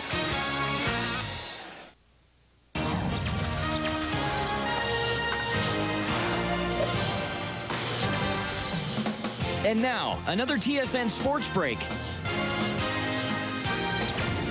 We're back live at the TSN newsroom. Surprising signing by the Toronto Blue Jays today. 39-year-old Tony Phillips has signed a minor league contract. Meanwhile, on the field, the Jays were taking on the Mets at Skydome this afternoon. Toronto wearing their annual Canada Day uniforms, trailing 8-7 in the 8th until Alex Gonzalez gets one. Gonzalez rips it to left, a 3-run shot, gives Toronto a 10-7 lead, and then they really start to pour it on. Still in the 8th inning, bases loaded, third baseman Ed Sprague at the plate. He unloads him with a double to left center. All 3 runs coming to score as the Jays win a slugfest this afternoon, 15-10 over the Mets. 6 straight home win. Don't forget, we have Canada's other team on the network for Canada Day as the Expos take on the Red Sox in Boston. Dustin Hermanson goes up against Brett Saberhagen. 7 Eastern, 4 Pacific. More football coming up. Stay with us. I don't take requests. I don't do encores. And no, it's not over when the fat lady sings. It's baseball, folks. And that's the ball game. Mets versus Jays. TSN Thursday. TSN leads the way, all the way to the world's most coveted trophy. 4 years in the making. The final goal, the World Cup. Catch France 98 on TSN, the soccer network.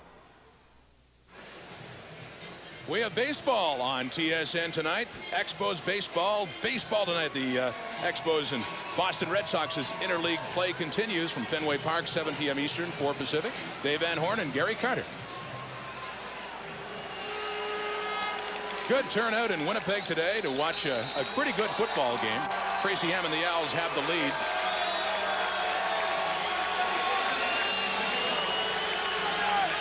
And they start at their 26. And they hand off. And it gets up over the 30-yard line with big Michael Souls rumbling there. Greg Battle in on the tackle. Battle is also a coach with this team. In fact, he started the season as a coach only. Wanted to know if he could just get that feeling back and whether he was going to play again. I guess Jeff Reinbold was just waiting for him. He likes getting the paycheck back, I think, too. That has something to do with it? It always has a little bit of the motivating factor is that paycheck. Fortunately, Greg Battle, the injured player there, Michael Souls, really with some power. He took Souls head on, and he did not win that one. Well, if ever there's a guy in this league that has earned a paycheck or two, it's certainly Greg Battle. And remember the outstanding seasons that he had with the Bombers, especially back in the early 90s. I think back to that year in 1990 when they won the Grey Cup, and he was one of the anchors of that D, and I think he was defensive player of that game. Yeah, 1990 was a defensive MVP, 2 times league defensive MVP. So in his 13 years, I mean, there have certainly been a tremendous amount of awards that have come his way. Here is Greg Battle right here, and as Souls comes up, he makes the tackle there, but it just appears as though his teammates and a few others roll over on him. And you watch his legs. Here comes Neil Fort, 66. That's only about 370 pounds rolling on you there, too. That load will hurt. Yeah, it sure will.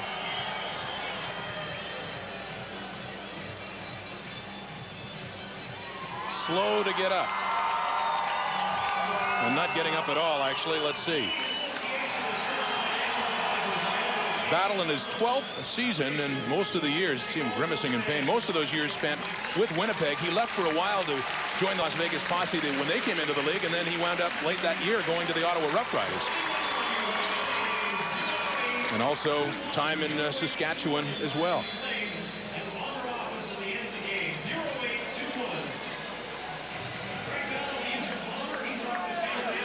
So he does get off the field, but not looking all that comfortable right now. And it's about a 2nd and 5 for Montreal. Ham throws, wanted Souls. They say no catch. And Brad Elberg among the crowd applauding that call by the official. I don't know. Souls really felt like he made the catch on that one. You know, we have a good look here, not so good from our vantage point, and I don't know. It looked like the ball did touch the ground, and he did a nice job of cradling it and trying to fool the officials, but the officials made a good call.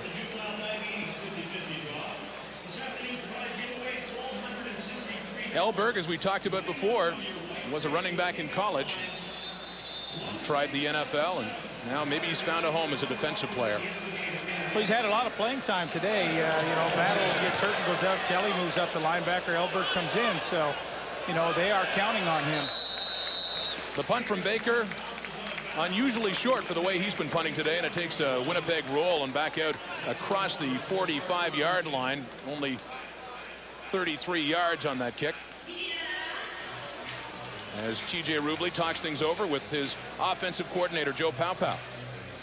And what a perfect coordinator to have for a young quarterback. I mean, Joe Paupow had so much success as a player, but what I like about Joe is he's not very excitable. He's got a very soft manner. It's just the way he is, and he's got a great football mind, and he's a good teacher, so he has a lot of skills to impart on a TJ Rubley. Rubley goes to work. Play action fake. He's running around, and he wants, but he doesn't get the completion to Eric Blunt. Would have been down around the 45-yard line of Montreal. A little bit too much on it that time. That's a tough pass to try and complete. You've got to just feather it in perfectly, and he just wasn't able to do it. Blunt had a step on McSeed.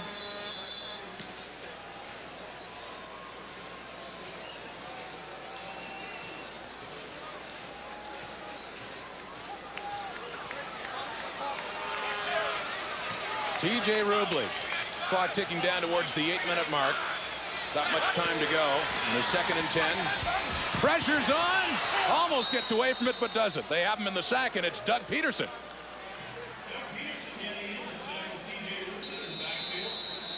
Well, Rubley really had no chance today, and although the Alouettes haven't had a lot of sacks, they've had some pretty good pressure. And again, it's Doug Peterson, left of your screen, coming right in there, beats the block, and Rubley really has no shot to get away from the pass rush. You know, we haven't mentioned Alfred Payton hardly at all today, so that's a credit to Chris Perez and Craig Hendrickson, the 2 tackles of Winnipeg. But boy, Payton one time had a good move where he had an inside move and got the sack, but other than that, kind of non-existent. Not that he's not working hard. Oh no, I'm sure he was the sack leader last year, though, and you really notice him with the sacks, and you're right, hasn't been that kind of presence today. Another good punt by Cameron. Right at his 25, trying to get outside. He cuts back in and gets about 6 more yards. No scrimmage from the 31 after a 43-yard punt. The Alouettes, that's 7:34 to go here in Winnipeg. They lead it 23-17. Ah, open wide. Uh-huh. Oh, yes, you're doing something right. Less plaque and tartar.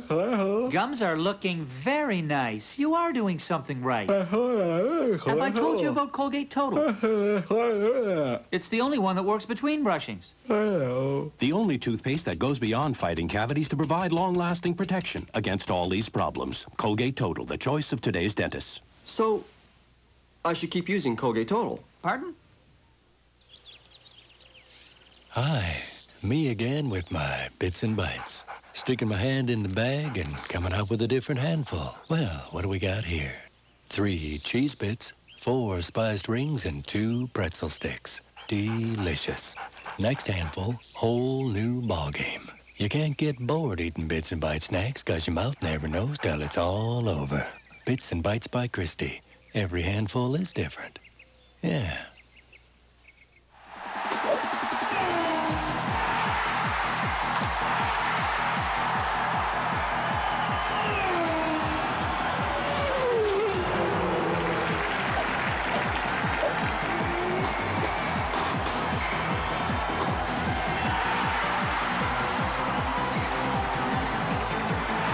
Check out the lineup.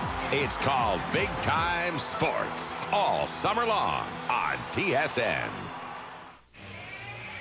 The Alouettes leading the Bombers in Winnipeg by 6. Let's get an update from the Bombers sideline. Here's Greg Musselman. Okay, thanks, Rod. I was just over by the Bombers bench here, and Greg Battle is in a lot of pain at this moment. They're rubbing around the abdominal area just beside his belly button.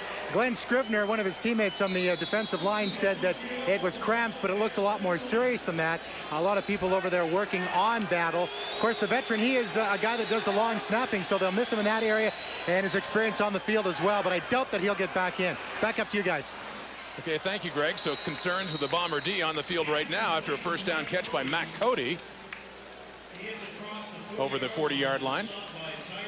Battle has historically fought the cramps in all of his 13 seasons. He for some reason, it's just his body, his metabolism on a hot day like this. And I'm not suggesting that's what the problem is, but if it is cramps, he, year in and year out, has always had problems with them. And it is a hot day here in Winnipeg. It was deceiving from where we sit now. Going down on the field, it is scorching. They say about 26, 27. It feels like it's over 30 down at that field level. You know, I flew back after a Labor Day game with Winnipeg at Saskatchewan some years ago, and we flew from Saskatchewan to Winnipeg and then on to Toronto. But on that flight, the Bombers were with us, and Greg Battle had the cramps so bad in his legs that he was up in first class. They had him in 2 seats, all his legs all packed in ice. He was in his underwear, and that's how bad he was. And he was, I mean, totally drained of all fluid. So he really has battled that problem throughout his career. It keeps him out of the rest of this game by the looks of things as Tracy Hand got the short yardage in the run by Pringle before, and second and long finds Matt Cody again. Cody's getting a little busier in the second half and has another first down for the Alouettes across midfield. Well, I don't think the Alouettes haven't had a little chat amongst themselves. You know, we're just under 6 minutes to go in the fourth quarter. They have a nice 6-point lead, and they've said, look, if we're going to be a championship team, here's where we have to show it right now in the opening game of the season. I'll guarantee you they talked about that on the sidelines, and now a couple of catches by Matt Cody, a run by Mike Pringle, and, you know, you've got yourself a couple of first downs, and this is where you separate the men from the boys and show you that you're a great team that everybody thinks you are. His third catch, and remember, it was his first one that set up another Mike Pringle touchdown. He got it down near the end zone. Now here is Pringle again. And picking up about 5 yards on that play across the 50-yard line. We expected a good crowd here at Winnipeg Stadium, and we certainly got one on a beautiful 1st of July Canada Day. Over 22,000 fans here. Yeah, I think that's a good crowd. There was a lot of events going on in the city of Winnipeg today competing for the entertainment dollars. So I think the Blue Bombers, on what for the fans is kind of a look-see right now, I think 22 is pretty good. And as far as the season ticket holders, and that number certainly improved in the offseason, one of the carrots is, of course, a chance for Grey Cup tickets here this November. The pass for Cody that time as Ham takes a hit, falls incomplete.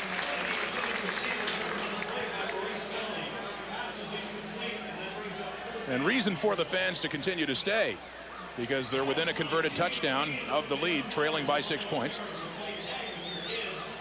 Well, they're going to get a few opportunities probably left. Jeff Reinbold knows that, and you know, it's very simple. There's no great secrets at this stage. You've got to execute, move the ball, and you trail by 6. I don't know that a couple of field goals are going to get it done to tie it. I think they have to be thinking touchdown to win. The punt from Baker. Another good one. High spiral. My goodness, the punting's been good today. That is deep. And that'll just fall for a single point. Ted Long lets it roll out. Or be thinking touchdown to tie. Yeah, there you go. Wait for that point. That's a big single. It sure is. 2 field goals or a touchdown. Don't worry about the convert. You could have a tie game there. So, excuse me, yeah, the 7-point lead within a touchdown to tie. So it is very huge for the Alouettes. You look at Rubley again, trying to get these guys psyched up again for another drive. They do need that touchdown, and they got them early in this game. A short plunge by Sean Millington.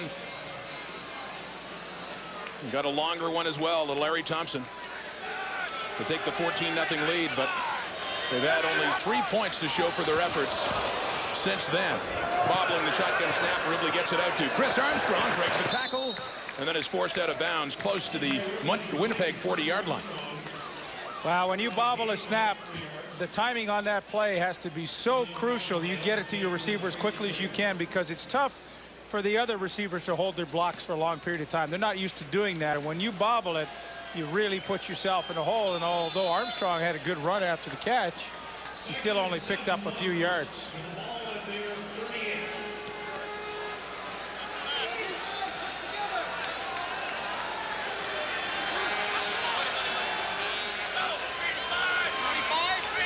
Second down. Rubley to throw again. More pressure, loses the ball. And the Alouettes have it. It's Steve Charbonneau, the defensive tackle, who comes up with it. And another big break for Montreal. Yeah, and I think it was Steve Charbonneau on the rush, the young defensive tackle that comes up with a play. TJ Rubley really had no chance. He was just swarmed, and the initial pressure coming up the middle. It is Steve Charbonneau. He knocks the ball loose, and you know they try to pick it up, Swift, Birch, and that. But in the end, it's Charbonneau with the sack, Charbonneau with the fumble recovery, and the way it should be, right? Well, if you do all that work, you may as well get the ball as well. I think you're right. 3:37 to go, and Montreal ahead by 7. Tom Hips had been the incumbent in that position, but injuries to him left an opening there, even though Hips, I believe, is fine now for Charbonneau to take the spot. Yeah, Tom Hips is back on the roster. He had a shoulder injury in training camp and really didn't play in the preseason at all, and Steve Charbonneau really worked on his game. I mean, that's the coach's dream, is to have that kind of depth. From Cowansville, Quebec, he played his college ball in New Hampshire. They give it off to Michael Souls for a short gain. But heading down near that Winnipeg 20-yard line, and with the 7-point lead, and only down to about 3 minutes to go in this game, it's going to be awfully tough for Winnipeg. The Alouettes rack up some more points in this drive.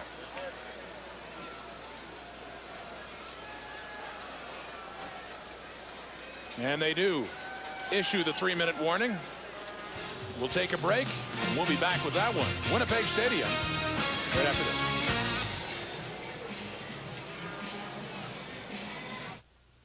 At your Steel dealer, you'll find a complete line of chainsaws sold and serviced by professionals who really know their business. And right now, Steel German-engineered chainsaws are sale priced from just $299.95.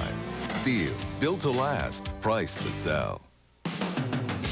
400 of the world's best alternative sport athletes are taking it to the extreme in San Diego. Day 2 of the 1998 Summer X Games.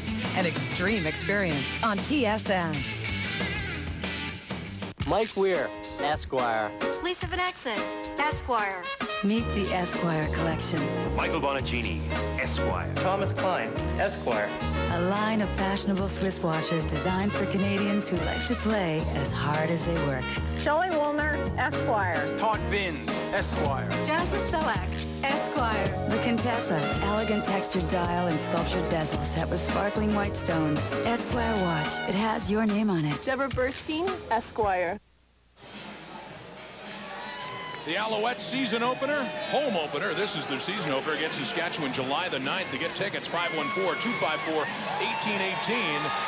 And in my opinion, Lee, where they're playing now, Molson Stadium is a better place to watch a football game than the Big O, especially when the crowds are around 18 to 20, and they're open for that. Well, it's certainly a more intimate venue, and it's what the people of Montreal have asked for, so they've given it to them. From what I understand, you better get your tickets because it could be a sellout. So that'd be great to see, and maybe we owe it all to the Rock Group, you too, because their day at Olympic Stadium forced Montreal to make other plans. The playoff game against BC last year turned out to be great atmosphere, and they got their best crowd of the season. Ham, the Alouettes on the move again, and then that one falls incomplete to set up a field goal situation for Terry Baker. And with a 7-point lead, looking to make it 10, it will be awfully tough under 3 minutes to go now in this game, quite possibly, for Winnipeg. You talked about hurry up before. They get the field goal here. That hurry up offense is going to have to be on in earnest for Rubley. Well, I think if Terry Baker makes this, I think Winnipeg's chances of getting 2 scores in 2 minutes and 50-odd seconds, I mean, that's asking a lot from a young quarterback. Looks like he's going to face that challenge, though, because it's up and in from 28 yards away. And the Alouettes indeed have the 10-point lead now, 27-17. Terry Baker is 4 for 4. That one wasn't that pretty. He's kind of smiling and laughing. He didn't exactly hit that ball flush. But the good news for Montreal fans is that it did go through, and now TJ Rubley needs at least 2 scores to try and tie this game. So the young quarterback, albeit at age 29, he's of course played his pro ball with the NFL and the World League of American Football, now NFL Europe, but a rookie in the CFL. Not a bad debut at all. Well, the one interception was a deflected ball that I would not consider his fault at all. And you know, the key thing, the numbers are good, the numbers aren't bad. It's just that, you know, at crucial times in the game, you've got to be able to move your club, and we'll see if he can do it. He is challenged now, down by 10, and completes the first pass of the drive to Larry Thompson up near the 50. But you got to go out of bounds. I mean, there's 2:47 to go, and the clock is going to start now as soon as they move the chains. I mean, that is a play where a veteran receiver, Larry Thompson, you've got to go out of bounds. So they do hurry up and set up at the 49 of the Blue Bombers. And they don't lose a lot of time, but under pressure, Peterson had him again, and he is taken down, and Alfred Payton is standing over them as well. See high fives with Peterson. Well, Doug Peterson has been the dominant force on the defensive line for the Alouettes today, and we talked about him moving off the nose where he can't be double teamed as much, and that has really paid dividends for him personally today because he's had a couple of sacks, he's had some good pressure, and you know, it's a lot easier going one-on-one than having to battle the center and another guard all the time. Loss of close to 6 yards on the play. So a bigger hole to dig out of for Rubley. Makes it up right there. Chris Armstrong over the middle. First down Winnipeg at the Montreal 45. It's a good throw. He sees the coverage. There's lots of room to get it into Armstrong. And what I like is he steps up and puts it in the hole, lets his receiver go and get it. And as soon as that catch was made, to Rubley's credit, he was getting everybody up on the line of scrimmage, and he's not wasting any time. He'll be passing again just about every play. Some confusion there as Harold Nash pushes off Larry Thompson and nearly has an interception.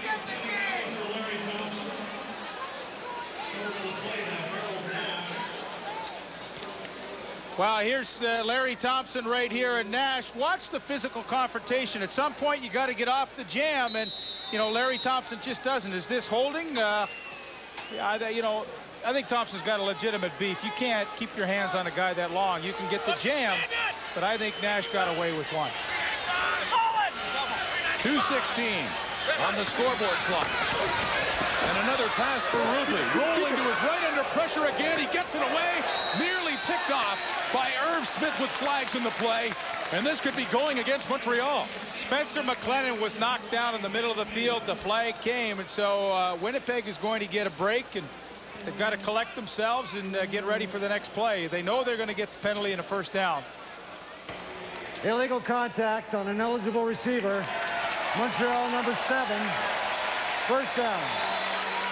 Called on Tracy Gravely, and a big penalty it is as the sticks move. And a first down for Winnipeg at the Montreal 35. They're down by 10. Just over 2 minutes on the clock. They need in the end zone, or at the very least a field goal. They need 2 scores.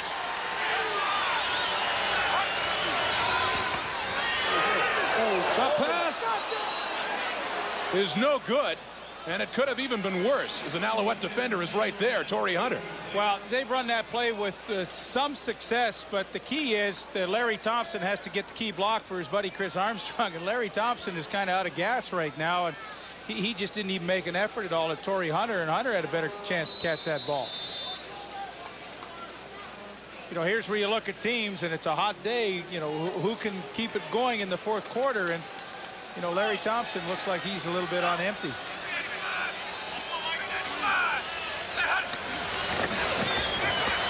They throw it off to Millington. He's got some room.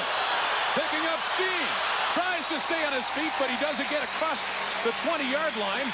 And the Bombers on the move again. Another first down. They are threatening. That's a good call by Rubley. That play has worked for them all day, whether it's Eric Blond or Sean Millington. And Millington in the open field is a load. I mean, Larry McSee just ran right by him. Millington, tremendous agility for a big man. And you know, give Rubley credit. He looks like he's in total control here and everything under command. Rubley looks to the end zone for Armstrong. Flags on the play. This will go against the Alouettes. I don't know. Armstrong pushed off. There was a lot of contact.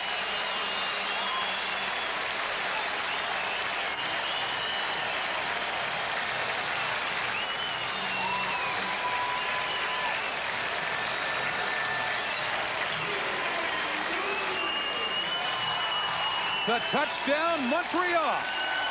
Winnipeg, I should say. And with the convert, the Bombers can close to within 3 points.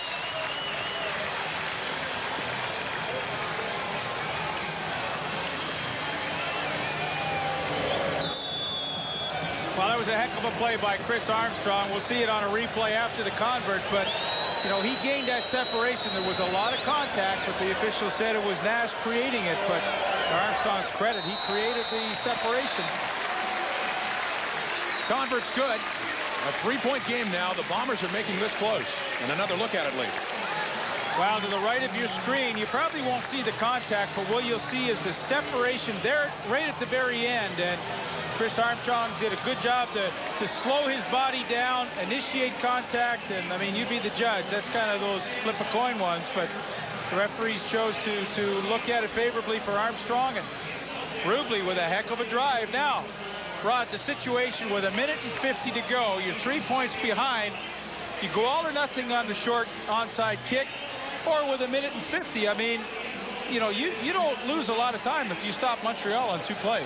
Of course, the way the Alouettes run the football, I guess the risk is if they can run the ball and eat up a lot of the clock.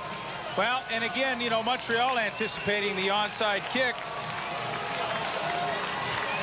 Montreal anticipating it. They have put out a team on the field, and you're going to see 10 or 11 players from Montreal right up in there, and those actually 11 players are used to handling the football. They're expecting a short kick, so they've adjusted accordingly too. I don't know. This is a tough call for a coach to kick it away with 1:50 or try it all or nothing. At many points in this game, the Bomber defense has answered the call. And they are being asked to answer it again because they do kick it deep. And it's Mike Pringle on the return. Not Chris Wright, and Pringle taking it up to the 40-yard line. I really fault Troy Westwood on that play. They got 11 men up and only Pringle back, and yet Westwood kicked it on a line drive to Pringle, and Pringle didn't even need any blocking to go at least 15 or 20 yards. If you're going to do that as a kicker, you got to kick it on a line somewhere where that one guy isn't. And you know, I mean, I think that's a mental mistake on the kicker's part, because they're now at the 40-yard line. A good situation for Montreal to start with 1:44 on the clock. Trying to get the crowd into it. Ham will take off himself. He hasn't called his own number very much today, but he gets close to a first down for the Alouettes, a gain of 8 or 9. And David Maeva on the stop. Boy, how many times throughout his career when the game's on the line have you seen Tracy Ham do that? He hasn't run the ball at all today. But actually, I think that was his first run, wasn't it? Well, 5 carries, but those are probably the short yardage ones. First time he's actually taken off. When he saw the opportunity, you know, when the game's on the line, he does it. Guys like Damon Allen will do it. That's how you win ball games. Big play here. Pringle has a first down. 1:16 on the clock. And the Alouettes still have the football and will keep the ball. Well, this is when you roll the dice to kick it or to try the onside kick. You know, now the Winnipeg's worst nightmares are coming through. They've had a first down. You've got a 20-second clock back in. That's maybe 38 seconds that you can run in 2 plays now. At some point, Winnipeg's going to probably have to try and call a timeout. In their second game of the season last year, after losing to the Argonauts, Winnipeg came home and lost to Montreal by a score of 27-24. That's the score now as Pringle adds some more yardage to his total across midfield into Blue Bomber territory.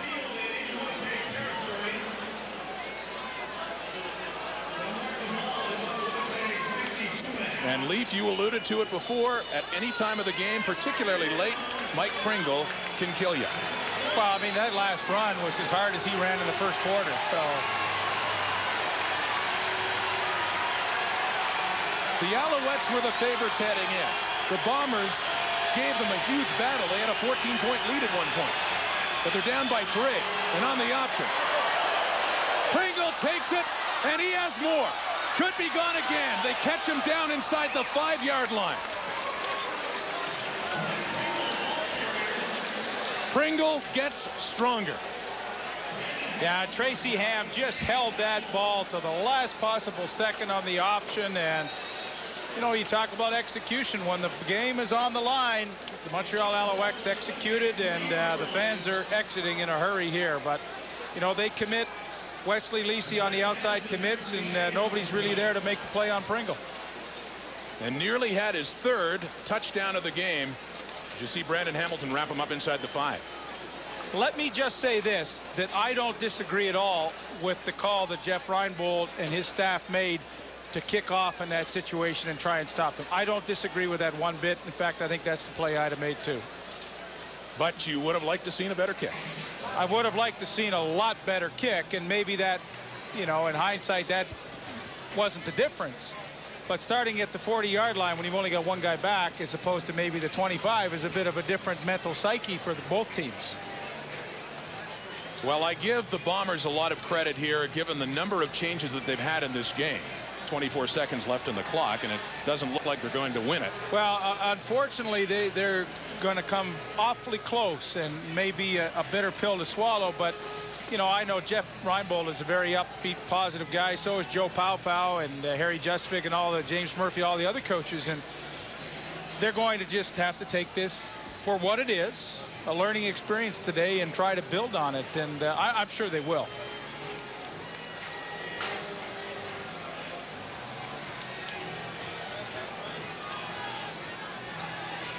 Jeff Reinbold didn't know exactly what to expect from this team with all the changes. He just wants them to continue to grow and to improve. And I'm sure there are some things about this game that he will take from it as being positive. Well, he's got to be happy with the hurry-up offense that T.J. Rubley ran to get the touchdown to Armstrong. I mean, that was great.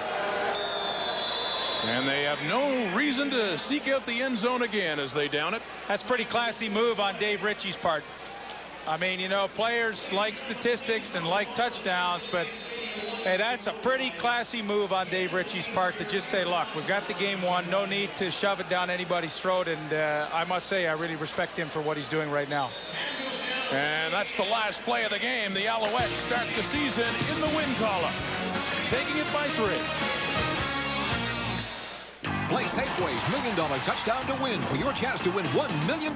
If your name appears, it means you have won the Minolta DimageBic digital still camera with built-in flash, 1.8-inch color LCD monitor, and 64-image storage. A great way to break into the world of digital photography. DimageBic from Minolta. It's great fun. Or a set of Revere Pro Line cookware from Corning. Designed for durability and a lifetime of use. Retains moisture, flavor, and nutrients while cooking. Corningware, a balance of practicality and performance. Enter your ballot at your local Safeway Food and Drug today.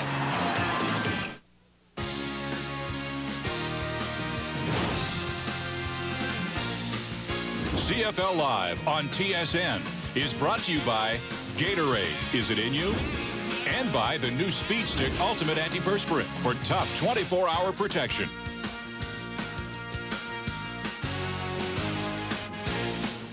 All right, a pretty good game to kick off our CFL season on TSN. 27-24.